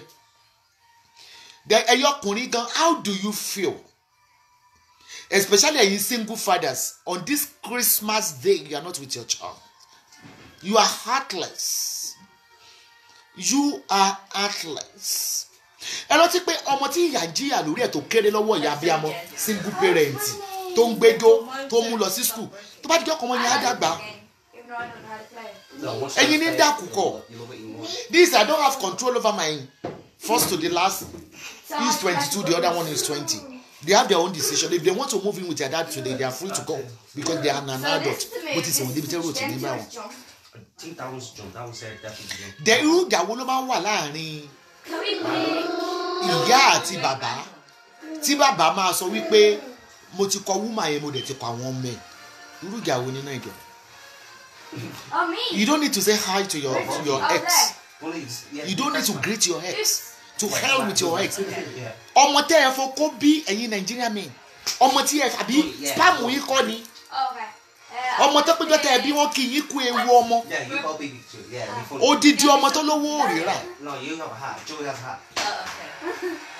Odidi ọmọ tí kìíní tí olówó kò rírà. Ẹlòmíì ń ta odidi ilé torí pé wọ́n mọ̀ ẹ́. Bí obìnrin àgàn ṣe wà, ọkùnrin àgàn wà. Báyìí ká tanra wa. Most of ẹlòmíì tí yàwó ò bá lóyún tó ní kó lọ try ibòmíì. Ọlọ́jọ́ máa lé wọ́n gbé fún un. Ọkùnrin àgàn wà. But a dúpẹ́ pé wọ́n ní testimony pẹ̀lú àwọn ìwé wa àwọn ọkùnrin tó ní low sperm count kankan obìnrin àgàn wà ọkùnrin àgàn wà kò sí is that your phone kò sí percentage kan yí pé ratio obìnrin tí ò bímọ pọ̀ ratio ọkùnrin tí ò bímọ pọ̀ ọmọ àlè ló kún láàrin ẹ̀yin ọkùnrin because wọ́n ti wo weakness yín wípé ìyàwó tẹ́ ẹ fẹ́ olóyún fún yín wá lọ gbóyún wá ń ta ni ló fi dá pé ó yẹ kọkùnrin náà lọ máa tẹ̀sà rẹ̀ ẹ lọ yẹra yín wò. Ìka ò dọ́gba kì í ṣe obìnrin kan ló ń yàgàn kì í ṣe obìnrin nìkan ló ń yàgàn ọkùnrin àgàn wà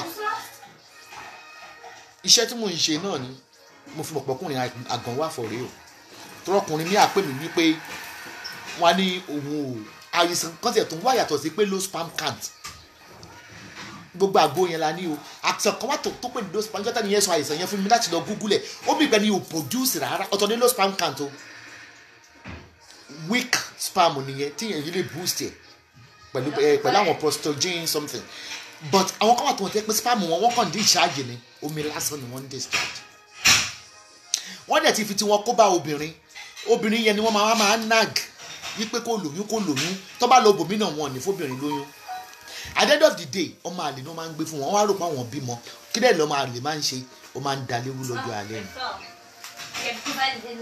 Ṣé dandan ni ká tiẹ̀ bímọ ni? Ṣé dandan ni ká bímọ ni? Kí ló dé tí àwọn Nigerians tí wọn ò ní endurance pẹ̀lú barrenness? Bí mo ṣe ń going to 60 nísìn tí máa pàdé ọkùnrin kan nísìn kò ní rò pé 58 ni mí o ọmọ yìí gbọ́ bó tẹ̀ ṣe ọkọ̀ ká fi sí ilé ẹ̀ alẹ́ ti ya wèrè nílẹ̀ Áfíríkà ẹ ti mọ̀ pé yín ẹ ti bímọ tó dàgbà o ẹ believe pé òdìjọ́ tí obìnrin yẹn bá bí ti yín fún yín. Màá tó sábà wọlé lọ síbẹ̀ yìí. Give me charger in my bag. I'm trying to do amazing. To the charge. I hope you are enjoying the topic. If not so, ẹ wo ẹ jẹ́ lọ máa ṣayé mi lọ pẹ̀lú àwọn fẹ́ lọ sùn sí yàrá wọn lókè lọ́jọ́ mẹ́ta la ló ń bí èmi tó pẹ́lú èdè lóru kí n gbẹ́rù àwọn sọ pé káwá lọ́jọ́ mẹ́ta ilé mi tí mo ti lè mú sìgá ṣe gbogbo ẹ̀ àwọn òyìn ṣe gbogbo ẹ̀ ń bí ọlọ́mọ fi wá sí compulsory holiday kálẹ́dọ̀ mi náà máa ti jẹja lọ máa ti mú sìgá mi lọ bọ̀tẹ̀ yìí bí very clean girl bẹ́ẹ̀ rí tí náà mint gan.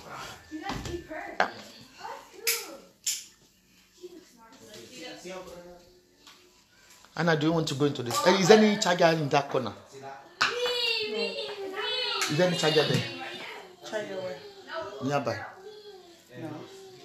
What charger? You're beautiful. Just I'm showing your face. No, kò dá bó ṣe ń sọ̀rọ̀ yìí wọ́n ṣọ̀kan sọ pé àyàbíkẹ́ ni mo lórí ẹ̀ ló ṣe kí n sọ̀rọ̀ yá sọ̀rọ̀. I don't care. Me okay. Yeah, talk. I don't have to talk. Àní òye mọ́ ti dún èmi ó máa lú. Ya ó sọ̀rọ̀ lénìí. No, Professor. Àní òkè kí wọn kí bá sùn náà. Okay, hello. Yeah, I always talk to Basino on the phone anyways. Kí wọn. Hi everybody. Yeah. Happy Christmas. Àgbàyà ni ẹ́. Àní ó sọ̀rọ̀. Kí ni kí n sọ? Sọ pé how are you bàbá olómi? Baba Olomi, how are you? Mom, the phone is too Then say Baba London, how are you? Baba London, how are you? sọ pé Akínwùmí how are you? Mom, I'm not Gbogbo àwọn tí just. mo fẹ́ kó o fẹ́ Mom, nìyẹn. I'm not just enjoying. Kì í ṣe tó o kó yìí. Kí ló kété máa sọ pé òun fáyín gbé ọmọ tèmi lọ. Last born mama gan nìyí. Hi lo dan pull your head down. No. Go away. Yeah, what advice have you got? Mom, please. Yeah, gbogbo ló máa ń tigi ṣe ti rí. Ṣé àwọn ọmọ public figure they always camera shy? Anna, my last born, my last baby, my last baby. Go away. My last baby, baby of the family. Mom, stop. Yeah, baby of the family, baby of the family. Gbogbo yín máa wà okay. Ow. I know one of you will Mom, take you up. want a drink? I don't want to drink it. That's why I'm on logo. Let me move a lorry. Last can you imagine go was you look back. Oh, you can't do Okay, play now. the plan now man lo television for game. Okay, one dollar to your honor. So bí mo ṣe ń sọ fún yín lọ. Ẹ wá máa lọ sí ilé onílé. Ẹ máa lọ sí couple ọ̀dọ̀ àwọn couple tí ọmọ wọn wà lọ́dọ̀ wọn. Ẹ lọ bá wọn ṣe Christmas. I believe one thing. Ní Nàìjíríà, bàbá ló lọ́mọ.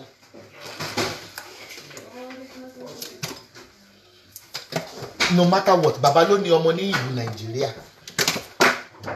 So lè give excuse wípé ìyá ọmọ. Ṣé bí mo sọ fún mímọ̀ tí mo fẹ́ kó Nàìjíríà tí mo fẹ́ divorce first marriage mi. Tí mo fẹ́ kó àwọn ọmọ mi méjèèjì wá sí ìlú òyìnbó. Wọ́n fọwọ́ lágbá mi lójú náà. Àti pé family olówó ni wọ́n. Wọ́n gbé mi lọ sí court wọ́n dẹ̀ gba ọmọ méjèèjì. Wọ́n ní mi gbọ́dọ̀ wò. Wọ́n náà fi kí n padà sí ilé ọkọ mi. Mo máa fẹ́ rí wọn. So bàbá ló ní ọmọ ní Nàìjíríà. You don't have an excuse to tell me in Nigeria wípé you don't have an access to your child. You are just a useless father. And in Europe here, in the Western world, wọ́n máa ń fún àwọn ọkùnrin. Who tells you bobìnrin nìkan wọ́n fún lọ́mọ? Ẹ rí kan gbọ́ ọmọ lọ́wọ́ yàrí. Ẹ wo irú fanbalẹ̀. Because he's a responsible father, ó ní wọ́n fún ní ọmọ. That's why pé wọ́n fún bàbá lọ́mọ. Wọ́n máa ń fún àwọn bàbá lọ́mọ dáadáa. Òyìnbó wọ́n máa gbé ẹ sí orí scale both socially and psychologically to know whether you are capable of taking care of those kids. Wọ́n máa ń gba ọmọ lọ́wọ́ obìnrin wọn kò fọkùnrin. So many examples mo ní ní island bí. Kì í ṣe bẹ́ẹ̀ pé wọ́n máa ń gba ọmọ ní ọwọ́ obìnrin tí gbogbo máa sọ pé obìnrin ló lọ́mọ ń lé èbò obìnrin bàbá irọ́ ni. Tí òyìnbó bá fi lè gba ọmọ lọ́wọ́ ọkùnrin during the separation, it means you are irresponsible father. Maybe you are a bully, you are a drunkard, you are alcoholic, you are a druggie. And even in Western Europe, in Western generally, Oyibo doesn't deny your access to your children. They don't, unless you don't want to see those children. That is what I want. That's when some stupid bygones. Àwọn ọkùnrin wèrè kan sọ pé wọ́n wà nílùú òyìnbó. Ẹ̀yin sọ pé ìyá ọmọ yóò jẹ́ kẹ́ ẹ rọ́mọ kò ní dáa fún yín. Àtàwọn tó fi ti ara yín gbọ́ tó ń ṣàánú yẹn kó wọn jọ ní ìṣòro papọ̀. Torí kò possible nílùú òyìnbó. There's one thing we call here as equal opportunity. Equal opportunity. Every right, the white people will tell you that a father has the same right. The children might not live with their father. Might not. But he will be given every weekend. Or once, twice. It all depends on the father's time factor to visit their children. Tẹ́ bá kàn fẹ́ bá obìnrin jẹ́, ẹ máa sọ yí pé ṣé àgbẹ̀ mo ti sọ ti Nàìjíríà. Ìwọ bàbá yìí fún mi excuse tó fi ní rọ́mẹ̀ torí bàbá ló lọ́mọ Nàìjíríà. Ẹ mọ̀ bí George wa ṣe rí ní judiciary Nàìjíríà ṣe rí bàbá ló lọ́mọ Nàìjíríà. Ọkùnrin tẹ́yìn bá fẹ́ fi ọkùnrin lẹ̀ Nàìjíríà wọn á lóò gbẹ̀rú wà wọn á kọ́ ọmọ wọn sílẹ̀. So ẹ̀yin ọkùnrin Nàìjíríà excuse ní excuse you bastards some single fathers So you are irresponsible. Torí ọkùnrin ó lè mú ọmọ ó lè bọ́ ọmọ wí ju obìnrin lọ. So but ìlú òyìnbó mo nífẹ̀ẹ́ gbogbo ọkùnrin tó bá ń sọ àtiwọ́ tó ń gbọ́ tó ń support ẹ̀ níjọ sóríire padà. It's not possible. I've been there. Tí ìyá ẹ̀ ò bá ibi tó fẹ́ pé tí ìyàwó ẹ̀ bá ní kó o gbọ́dọ̀ ráwọn ọmọ tó o bí and you love those children ó ń ṣe bàbá àbíkú tó ń rìn kiri ó ń ṣe òkété tó ń rìn kiri òyìnbó máa sọ fún yín pé ok ẹ fẹ́ ra yín mọ́ bàbá yín ló ń fẹ́ rọ́ mọ́ ok táwọn wo ló máa gba off táwọn wo ló fẹ́ máa rọ́ wọn mọ́ ẹ ok tí bàbá yín bá sọ pé ok I hate the mother I mean the wife the ex the mother of my children ẹ mọ táwọn adájọ́ máa ń wí nílùú òyìnbó wọ́n ní ìwọ ìyá kó àwọn ọmọ yẹn pàdé bọ̀bọ̀ yẹn ní ibì kan báyìí wọ́n lè sọ pé kó kẹ́ pàdé ní town hall wọ́n lè sọ pé kẹ́ pàdé police station ọ̀ adájọ́ tó máa sọ yí pé ok aago 4 ni bàbá ìsọkúnfẹ́ wọn máa kó àwọn ọmọ yẹn wọ́n torí pé bàbá yìí ò fẹ́ rí ìyá yẹn wọ́n ní ìwọ ìyá make sure kó drop àwọn ọmọ yẹn sí ibi báyìí sí police station báyìí láago 3 kí bàbá yẹn lè kó wọn ṣeré jáde lọ. Oya give me an excuse pé ìyá ò jẹ́ kẹ́ rọ́ mọ́ give me your excuse now. Unless you are even if you are illegal immigrant in a country ọmọ bóyá yẹn gangan ló máa fún ẹ ní ìwé ìgbélú.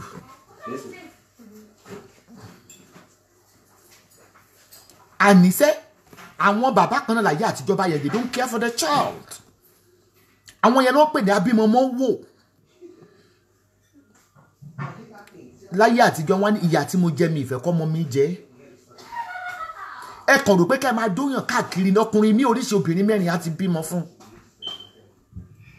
ọkùnrin mi wà oríṣi obìnrin márùn ló ti bímọ fún wàá wá pèrè ẹ̀ ní single father ìwọ òpònú obìnrin náà wà wá ló fẹ́ fẹ́ stop ṣe bẹ́ẹ̀ bí má fẹ́ ní pé mo fẹ́ fẹ́ divorce lẹ́nì bí má fẹ́ pé mo fẹ́ fẹ́ ọkùnrin divorce lẹ́nì minimum or maximum of 2 bí ó ti ní divorce méjì ọkùnrin èèyàn bíi 5 bímọ fún èèyàn 5 bímọ fún gbọ́nà ṣé 18 karat ni wọ́n fi bíúdì ti ẹni wọn náà lè dúró òbí tí èèyàn lọ náà bẹ́ẹ̀ ládàá rí àwọn ọkùnrin mìíràn bí wọ́n ṣe bímọ kélekèlé yẹn àwọn wọn ò ń fi ọmọ wọn ṣeré sẹ́ but Nigerian men are so callous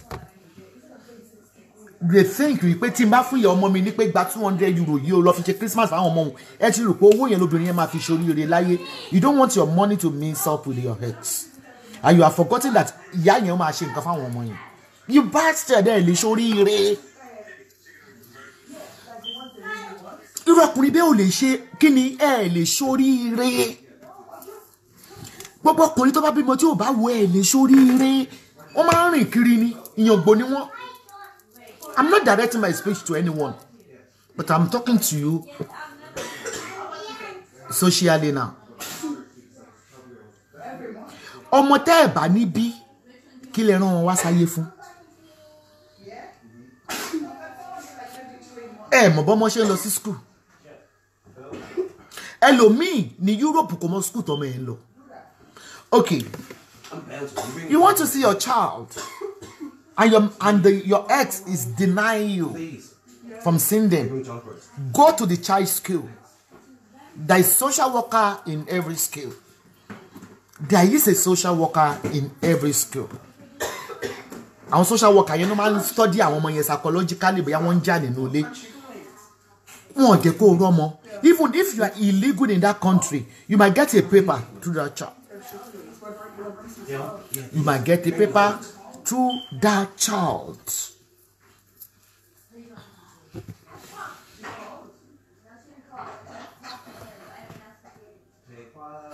Go to the school. If you have a problem with your head, it got nothing to do with your child unless you are irresponsible.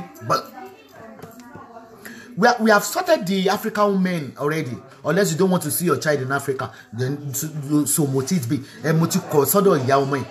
But when you could be a kinshori, bẹ́ẹ̀ bá jẹ million lotto kẹjẹ 2 million lottery lẹ́nìí àgbàna máa wọ̀ ẹni mọ́gbà tó máa tán. Yorùbá máa ń sọ nǹkan kan èrò pé irọ́ ni wọ́n ní orí ọmọ máa ń pèsè fún ẹni tó ń tọ́jú rẹ̀ orí ọmọ ń pèsè fún yàn ẹlẹ́dọ̀ ọmọ tẹ́yìn bá bí ń pèsè fún yàn mọ̀nàkà ẹ̀. Meanwhile ìwọ tó dẹ̀ rò pé òun ṣèkà because you hate their mother you got nothing to do with the children you don't have a life. Who tells you wípé ẹ mọ táwọn babaláwo kù yẹn máa ń sọ ni bàbá bímọ ọmọ owó mọ gbọ́ ẹyin ọdún tó lọ́mọ ò lọ lọ́mọ ò lọ kí ọdún tá ló bá yín sọ̀run ojú yín tó máa ráre kẹ́ tó kú ńkọ́ ojú yín ẹ mọ̀ yìí pé wọ́n pè nǹkan kan ní àárẹ̀ àgbà àárẹ̀ àgbà kì í ṣe 60 ló ti ń bẹ̀rẹ̀ ó lè bẹ̀rẹ̀ 55. You might be suffering from high blood pressure you might be suffering from thyroid cholesterol cancer HIV. It's a must for your child to visit you once every weekend, to wash your clothes, to look after you. It's not that giving you money. You can't compare the way the Omo Oloyibo will give you money to African children. African children, they don't have so many commitments. A commitment tax, the same thing when your child grows up, they're going to face the same dilemma. Tell me now. Májà kí lè jábọ̀ òun fowó lọ́rùn ṣé bẹ́ẹ̀ mú ṣájà. Ok iye tó wà bẹ́ẹ̀ náà ni kì í ṣe ẹ mọ̀ bẹ́ẹ̀ ṣe gbọ́ pé èèyàn kò bí àwọn ọkùnrin ló máa ń sọ bẹ́ẹ̀ wọ́n á bímọ mọ́ wò ni o wọ́n mọ̀ gbọ́ ṣé táwọn bá kú ni ẹni tí ò bímọ ọ̀run ló ń lọ ẹni tó bí ọ̀run ló ń lọ ẹ dá a padà. Èrè obìnrin tó bímọ láyé èrè bàbá tó bímọ láyé ijó ẹ̀yẹ náà ni ijó ẹ̀yẹ ni kọ́lọ̀ máa ṣe gbogbo ọmọ wa lókù gbogbo ẹni tó ń wojú Ọlọ́run fọmọ kọ́lọ̀ tó pèsè ọmọ rere fún yín èrè ẹni tí ò bímọ láyé ó wà nínú Bíbélì lóòótọ́ tó bá kò sí ni kẹ́niyẹn wọ 70 years kó wọ 60 years tó bá dá wà nínú ilé ń ṣe bí ìyá ò lè ṣe bí bàbá ń ṣe bí bàbá ò lè ṣe bí aya there is difference.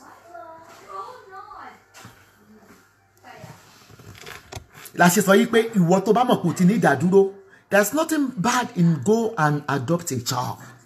Adoption. Don't be selfish. Àtọmọ ẹni àtọmọ ọlọ́mọ ẹ̀yin Nàìjíríà mo ṣe program yẹn gbà kan yẹn sọ wípé dọ́pẹ́ wèrè ló bí ẹni yẹn and so fucking what? Ẹ̀yin lọ́mọ wèrè ẹ máa tọpinpin níbo wọ́n ti bí ọmọ yẹn. That is why you see táwọn òyìnbó máa adopt gan. Ìyàtọ̀ wà ń bẹ. Ìyàtọ̀ wà ń bẹ. Yìí tó dẹ̀ ń fa àjẹ́ ní Nàìjíríà nìyẹn látọ̀dọ̀ àwọn tí ò bímọ. 90% wọn máa ń bá tèèyàn jẹ́ mu. 90% wọn out of jealousy tí wọ́n gbà fún Ọlọ́run kan gba ìsinmi. Bí àwọn rí ọmọ neighbor wọn tó gbé Christmas flower wá fún màmá ẹ̀ tó ń yọjú báyìí ìpinnu wọn máa ṣe. If not because of my age, I love to adopt, but I cannot take care of a child. I have got children anyway. You go to Nigeria and get an adoption. Adopt a baby. The baby will grow according to the way you tailor the baby. The baby even will resemble you. They will take your character. Get a child below 1 year. You already pay, but when you know you have reached the age of 42, your chance of getting pregnant is 50-50. It's no longer 70-100. It's 50-50. A lady of 30 years wanted to menopause nursing. Egiwa láyé àtijọ́ wọ́n máa sọ fún wa pé age of 41 ni egi obìnrin máa ń weak. Nísìn egi ti ń weak at the age of 33. Egg àwọn èèyàn tí lose menstruation wọn ibi iṣẹ́ tí mò ń ṣe ni àwọn èèyàn ń pè mí fún menstruation inducement. But kí ló ń ṣe yìí ṣe fẹ́ sọ mi pé àwọn actors and actresses tán lọ adopt ọmọ ní India gbogbo wọn yẹn ṣán ya wèrè ni. Madonna lọmọ dúdú náà Madonna kan náà tó ń kọrin gbà tí ó tètè bímọ yẹn bóyá tó bí mẹ́tọ́ lọ adopt ọmọ náà tó bá rọwà tọmọ yẹn lè mọ̀ pé nǹkan ló bí ọmọ dúdú yẹn kọ́lọ̀ nìkan lè máa fi hàn pé Madonna she's white. You can go for an adoption. After that, oh, the former years you go because in Nigeria, no one social worker no man monitor. Oh, the fish you go na. Kò sí tó dá ní pé ta fi sọ pé ọmọ ni wí pé okay wa ọmọ mi nísìn. Ó yẹ kí wọ́n ti travel out of Ireland. Torí èyí ẹ̀gbọ́n ọkùnrin pẹ̀lú certificate ẹ̀ ó ti rí iṣẹ́ sí US. Ẹ mọ̀ tó sọ ni. Wọ́n ti scare pé bí bàbá ṣe mo sọ pé ó dà kéèyàn máa bully ìyá. Ojoojúmọ́ ni wọ́n sọ pé we don't want to leave you alone. We don't want to leave you alone. If something might happen to me. Listen, I have security too. Money security to pa máa lọ.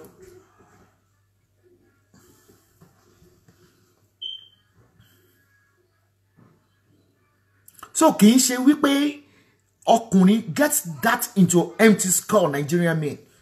Kò sí ìyà tó lè kọ ọmọ ẹ̀. You know the appropriate place to go for. To the extent, if you are denying your ex of your child in Western world, you might lose the custody. What on tọ́jú ọmọ pé ó fẹ́ kán rí yẹn gan, ó lè lose the custody. Wọ́n lè gbọ́ ọmọ yẹn fún bàbá yẹn. One thing tí wọ́n fi lè gbọ́ ọmọ fún bàbá kókó má rí. Tí bàbá yẹn bá wà aggressive, tó wà violent, torí pé wọ́n á kọ́kọ́ wí pé kò sí on drug, tó bá di pé ó lè pa ọmọ yẹn lára. Tí bàbá yẹn bá ti ní history kò ti rape rí, pedophile ni. Tó bá jẹ́ pedophile gan, tó sọkún sí ìjọba lọ́rùn pò fẹ́ rọ́ mi. You will visit your child under a supervision. You will see your child. Ọwọ́ mi kí máa tọ́jú àwọn ọmọ mi. Ìyá wọn ni ò jẹ́ rí wọn. Stop this blasphemy. Because you hate your children.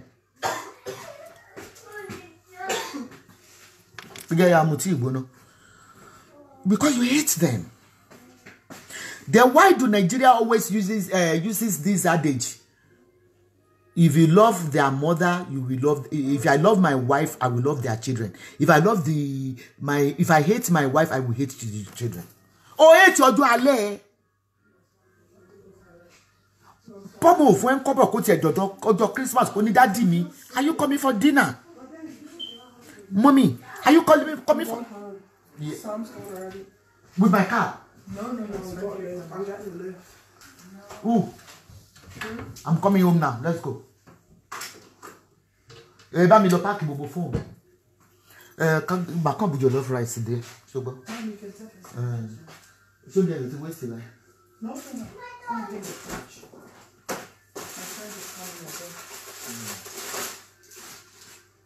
Ó tiẹ̀ tó pọ̀ jù. Mama jẹ́ lọ́la màá ní kí wálé wá bù. Màá ní kí wálé wá bù. Mo fẹ́ lọ jayé ní champagne mi dà. Ó ti mo champagne tó kọ́pì.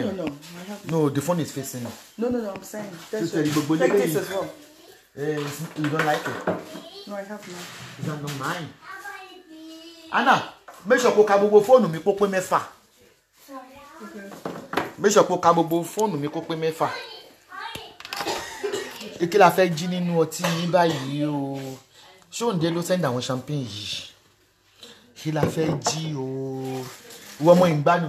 Ọmọ màmá olówó má ṣe fáwọn tálíkà. Yeah, Anna, bring my bag. Let me pack. Bẹ̀lẹ̀ ọmọ yẹn, Anna òun wúkọ ó ní cold. A máa tiẹ̀ máa gbọ́ músíkì lọ́nu mọ́tò ìjà. Ilé ayé ka fóònù mi kó rí pé gbogbo ẹ̀ pẹ̀lú tábìlẹ̀tì gẹ́ mẹ́jọ. Pé fóònù yìí náà ní nǹkan. But gbogbo àwọn fóònù mi ló ń ṣiṣẹ́ fún iṣẹ́ kan àbí èkejì. As a blogger. 1, 2, àwọn máa ń ka fóònù mà ní 1, 2, 3. Oh my God. 4. Ẹ wá láyé ò tí gẹ́ẹ̀tì mi. 4, 5. Ètí mo lò 6. Mo lọ rẹ̀ rí. Ṣé o ti pé LG lílé 1, 2, 3, 4, 5. Motoni. Okay, Yokon. There should be one somewhere. What's your Kayokon? What's your Kayokon? There's one more phone. You got it, okay. 6 7 ó sì kẹyọ kan náà ó sì tún kún fóònù kan. This is Sangos if Get the right choice. yeah if you want to. Fóònù mi sì kù. A lie. 1 2 3 4 5 ó sì kẹyọ kan. Yes 6 ìkan náà tó ní. I'm not even gonna watch the person. I didn't even say ẹ mọ dísì tí mo fi máa ní fóònù tó pọ̀ màá sọ fún yín nìyí. Fóònù mi tètè máa ń bàjẹ́ gan. Nítorí ẹ̀ ṣe máa ń bàjẹ́ kó ju wípé eruku iṣẹ́ wa eruku ewé ó máa ń kó sínú ẹ̀ gan. Ọ̀pọ̀ mo ṣe ṣàwárà àwọn sand dust proof. Ó dàbí S9 plus kan ṣe yẹn dust proof ni. I love it more. You love what? You love her. What of me? Of course. Yeah, so you wear it like this. Yeah, I know. What you are títí lọ sùn? I'm not sleeping. Àtàná My kọ́ ló friends tí are coming. your friends are coming. If you don't want to go home, it's fine. I'm so sick. I'm going home because I can't have fag. Can't smoke. I can't do anything. Smoking. There's no smoking house in you. I'm out of my mommy, mom, cigar. How mommy, you cigar? Do you smoke? No, Mom, I'm so sick. You are not sick. You only have cold. I don't want to eat. Mom, I made this enough. You can't share. Don't say that in Christmas. So, bá ti di pé bẹ̀rẹ̀ sí tó bá ò ní kápọ̀ kíni belly leaf fún salt. It's all finished. I have it in the atom. Ṣé o Anna ṣe bó lè ra oògùn fún rẹ?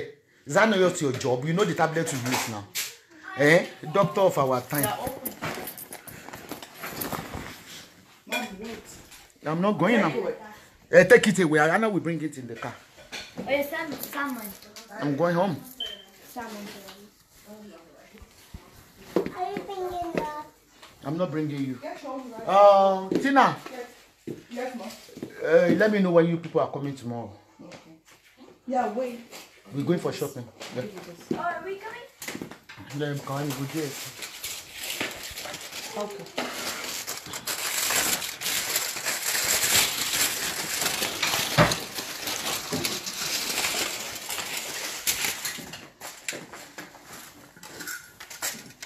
Mom, this is just for you. I'm just gonna take her home, okay?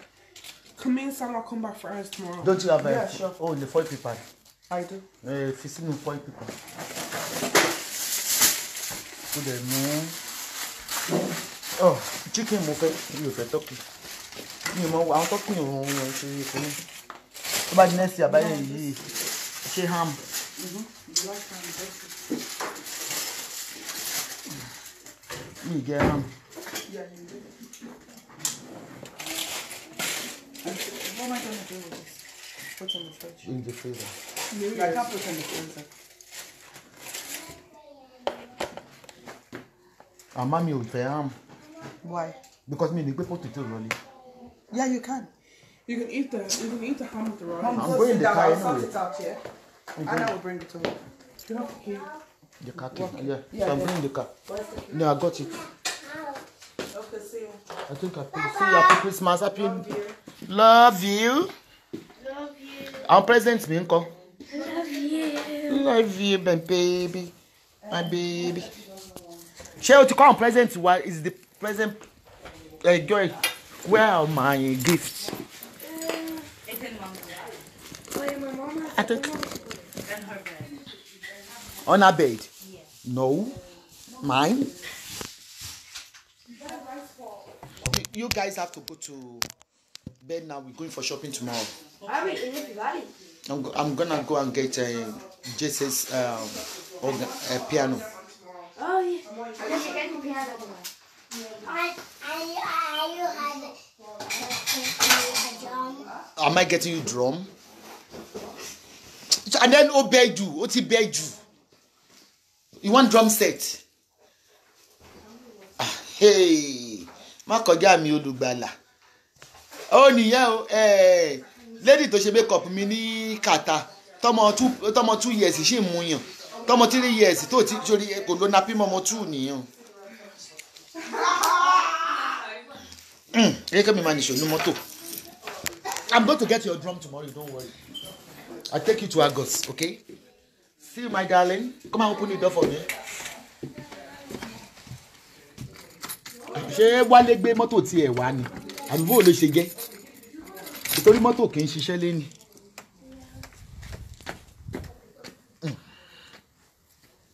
Mo ti kó socks tẹ́ra fún mi, mo ti wọ̀. So make a necessary. It's not too late now. It's not too late to embrace your child. Ayé ti get your ọkú ti dóko lọ. Bẹ́ẹ̀ kò fẹ́ kó ọmọ yẹn lọ lé. But Sherry, wọ́n ní ọmọ ní ìní Olúwa, ọmọ inú sì ní èrè rẹ̀. Bí ìdá ṣe rí lọ́wọ́ alágbára. Sherry bó ṣe wà kì í ṣe èèyàn lásán o. Bó ṣe wà nínú àwọn pastor náà nìyẹn o. Bó ṣe wà nínú àwọn pastor náà nìyẹn o. Tó kí wọ́n máa kọ́ ọmọ wọn. Ó ní wo ni.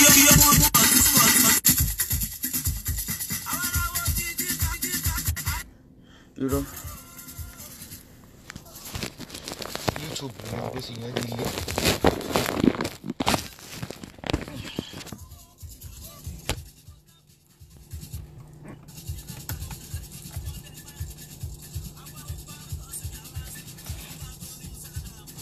So gbogbo ẹ̀yin tẹ́ ń wojú Ọlọ́run fọ́mọ bọ́lọ̀ bá lẹ́ẹ̀bí ni kí gbogbo lẹ máa bí àwọn àdúrà kan wà tí ó lè gbà ẹ mọ́tara yín ẹ má lọ mọ owó tẹ́ ń wé sìkiri tẹ́ ń pa màálù tẹ́ ń ta lé yín tó pẹ́ fẹ́ bímọ ẹ lọ adopt ọmọ ìsọmọ bẹ́ẹ̀ bá ṣe tọ́mọ yẹn sí ni bẹ́ẹ̀ bá ṣe tọ́mọ sí ni kò sọmọ tí ò ń sanjọ́ ṣé rí kí lèèyàn fi máa mú ọmọ sọ́dọ̀ kò ju wípé dẹ́nà pọ̀ ẹlòmíì selfish tó jẹ́ pé ọmọ àbúrò ẹ̀ gan yẹ kó mú sọ́dọ̀ ọmọ àbúrò ẹ̀ àbọ̀mọ̀ ẹ̀gbẹ́ ẹ̀ ó yẹ kó adopt ẹ̀ kó mú sọ́dọ̀ ẹlòmíì kan mean ni but there is a case tí mo mọ̀ kó máa ń ṣẹlẹ̀ téèyàn bá mú ọmọ family sí ọ̀dọ̀ there was one woman tí mo mọ̀ ní Ìbàdàn ó mú àbúrò ẹ̀ bímọ 9 ìyá woman yẹn ò bímọ kankan ó dẹ̀ ní first born wọn ó wá mú ọmọ lára ọmọ tí àbúrò ẹ̀ bí ó mú sí ọ̀dọ̀ láti age 5 títí tọmọ yẹn fi pé 40 something pé wàá ló ṣẹlẹ̀ ọmọ yóò tètè pé ọmọ yẹn ká ló wà láyé nìsa ti pé 40 something right ọmọ yẹn tó yẹ pé àwọn school tó lọ comprehensive school ló lọ because màmá tó mú sọ́dọ̀ yẹn kàwé gan àwọn màmá tó máa ń pè ní màmá lu òyìnbó yẹn ni ó fi ṣe ọmọ yẹn gan mọ̀ pé màmá àbúrò màmá òun ló bí òun kí ló wá ló ṣẹlẹ̀ nínú ìrìn àjò yẹn ọmọ yẹn jáde yunifásitì gẹ́gẹ́ tó fẹ́ ṣe wedding ni wàhálà bá bẹ̀rẹ̀ bí ìyá ọmọ ṣe pàtó fọ́mọ ẹ̀ nìyẹn ìyẹn nìkan kọ́ bó wá lọ ṣe lóògùn ni o ó wá kọ ẹ̀yìn ọmọ yẹn sí màmẹ́ sí ìyẹn ẹ̀gbẹ́ ó kọ ẹ̀yìn ọmọ yẹn sí ẹ̀gbẹ́ kí ló ṣẹlẹ̀ bí ìyá tó adopt ọmọ ṣe pa ọmọ lọ́wọ́ nìyẹn at the age of 25 bọ́mọ yẹn ṣe kú nìyẹn real life story tí mo witness ni ìjọ tó wá kú ṣe understand but tí èèyàn bá fẹ́ adopt ó dá kéèyàn adopt lọ́wọ́ ẹni tí ó mọ̀ rárá kẹ́ ẹ lọ adopt lọ́wọ́ ẹni tí ìṣẹ̀kọ́ mi máa ń ju ọmọ nù iye omi pọ̀ ọmọ yẹn máa ya wèrè ẹ jẹ́ kó rí yín pé ẹ lọ second oh my god bẹ́ẹ̀ ṣe máa ń ronú Nàìjíríà ó wà awkward ọmọ tí ìyá ẹ̀ ti kú torí téèyàn máa ń gba ọmọ family tó mọ̀ family lè claim at the end of the day so tá a bá ń gbàdúrà pé gbogbo ilẹ̀ máa bímọ èmi òun ṣe babaláwo tó máa purọ́ tán yìí pé ẹ bímọ wọ́n á romi sí yín níkùn ni ẹ kàn rí pé mẹ́sìsì yín ń lọ wàláì nǹkan burúkú wọ́n gbé sí yín níkùn ẹ rí pé oyún yẹn ò ní develop ìtàn pè ní oyún àbámọ́dá wọ́n ń ṣe oyún àbámọ́dá Nàìjíríà gan àbámọ́dá yẹn tó jẹ́ pé ẹ rò pé lóyún meanwhile mẹ́sìsì máa lọ ó máa fluctuate bàbá irọ́ ló bá dé bàbá irọ́ òní ó bá dé so I therefore imploring you tẹ́ bá fẹ́ adopt ọmọ ẹ lọ adopt from no attachment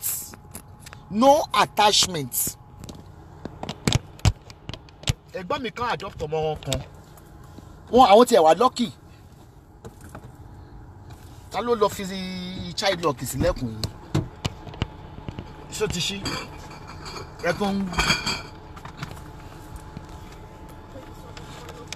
Ẹ̀yọ́ mi wait tadi taba ko party kan nbo mo ti èmi ti kúrò nbi o. Staff mo ti kúrò nbi o.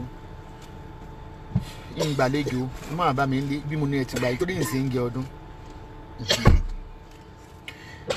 It is that all? Yeah. Okay. You need a cup mixture and I have tom. I got lamb steak. You got lamb steak. Okay. Ọmọ yẹn ìjọ tí wọ́n ju ọmọ yẹn sí roundabout UI Ìbàdàn, University of Ìbàdàn.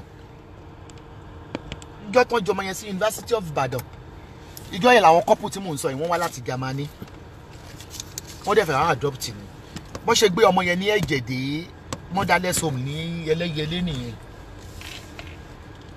Bó ṣe gba ọmọ yẹn nìyẹn. Ẹ wá ọmọ tó wá fọ́ nígbà tó ń gbọ́ ọmọ yẹn. Nígbà tí wọ́n gba ọmọ yẹn, bàbá ló wá sílé o tó gbé pé wọ́n yé ọmọ kan tó ń sáré sọ fún pé wọ́n ń wọ́ ọmọ tó wá ní ọmọ kan ti rẹ́dí o. Ó wá ní kí ìyàwó ẹ̀ kó kúrò ní ìlú Germany kó pretend pé ó lóyún. Ó di aṣọ síkùn kó nínú Germany. Tó ń paṣẹ fẹ́ lọ bímọ sí Nàìjíríà ni ó lóun ò lọ bímọ sí Nàìjíríà ó ṣàgbé wọn mọ́ra pé Germany ló máa bínú sí bó ṣe lọ ṣe pé ó dé Nàìjíríà báyìí ṣe pé Nàìjíríà ti bìlí pé ó gbóyún wá wọ́n ṣàṣe lọ gbọmọ yẹn nìyẹn. Mi ò lè blame wọn ní trick tán play yẹn mi blame wọn fún yẹn rárá fún trick wọn yẹn mi blame wọn. Wọ́n ṣàgbé ọmọ yẹn ṣàbọ̀ pé ọmọ yẹn ní ìsìn ọmọ yẹn ti pé ọmọ yẹn àtànà lẹ́gbẹ́ torí mo mú náà lọ Nàìjíríà ń gbà yẹn ọmọ yẹn should be 20 or 21 years now. Ọmọ yẹn ò mọ̀dọ̀ ní kọ́mẹ́ntò bí ó wá jọ bàbá ọmọ yẹn bí bọ́mọ Ìgbò wọ́n gbé ni o bọ́mọ Ìgbìrà ni wọ́n gbé ni Ọlọ́run ló mọ̀. Ọmọ yẹn dẹ̀ ó ti graduate in university àmì ó wà in university very brilliant boy. Ọmọ yẹn kan tó dẹ̀ wà lọ́wọ́ àwọn méjèèjì dòní iná ni ọmọ yẹn ò mọ̀dọ̀ ní yìí o kò sẹ́ tó lè pàtàn fún un. Ọmọ yẹn ò tẹ̀ lè believe torí wọ́n ti gbọ́ ọmọ yẹn láti kó tó pósù kan. Ọmọ yẹn dẹ̀ mọ̀wé gan ó mọ̀wé gan mí wà orí àkìtàn wọ́n ti gbọ́ ọmọ yẹn. So èèyàn ń gbàdúrà gbogbo yín kọ́ lẹ́ máa bímọ ẹ má waste owó yín ẹ lọ adopt gbogbo akọ́lá máa bímọ àgànkúnnú bíbélì rẹpẹtẹ náà gbogbo nǹkan láyé yìí positive and negative ní rere àti bí ní but ẹ̀yin Nàìjíríà àmọ́ àwọn tó bá fẹ́ ra fertility lọ́wọ́ mi náà tí wọ́n máa sọ condition wọn ti máa di pé condition wà critical bákan fallopian tube wọn méjèèjì ló di tẹ́pẹ́ yọkan ló tiẹ̀ ṣì di ó ṣèdá tí méjèèjì bá di ẹ lọ adopt mọ́mí tó bá yẹ kó mọ wèrè ní ńkọ́ tẹ́pẹ́ máa sínwín ní ńkọ́ máa dẹ̀ máa wà òkè ẹ máa wà òkè. So ọdún yà á yabo ó máa yabo fún wa kọ́lọ̀ kó fún wa lálàáfíà but gbogbo ẹni tí ayé bá wà fọmọ dààmú tọ́lọ̀ ń kọ́ ọmọ mọ́ ó di dandan kó bímọ torí ẹlòmíì àfọ́sà rẹ̀ wá oyún tó bá máa bímọ yẹn báyìí ó máa kú ni. So to every disappointment is a blessing. So ẹ try láti jẹ́ ká wọ́n ní ìgbà fún Ọlọ́run ní ìsinmi ìgbà fún Ọlọ́run ò ní ìsinmi. Thanks everybody. I'm heading home. We'll see you tomorrow for our hot jokes. Joke ọ̀la yẹn máa báàdì gan. Gbogbo yẹn ya gbé ọtí síwájú ìtọ́jú àwọn míì máa bínú gan. Tó ń pè ní revision ní ọ̀la. Revision ní ọ̀la. Love everybody. Bye. Good night.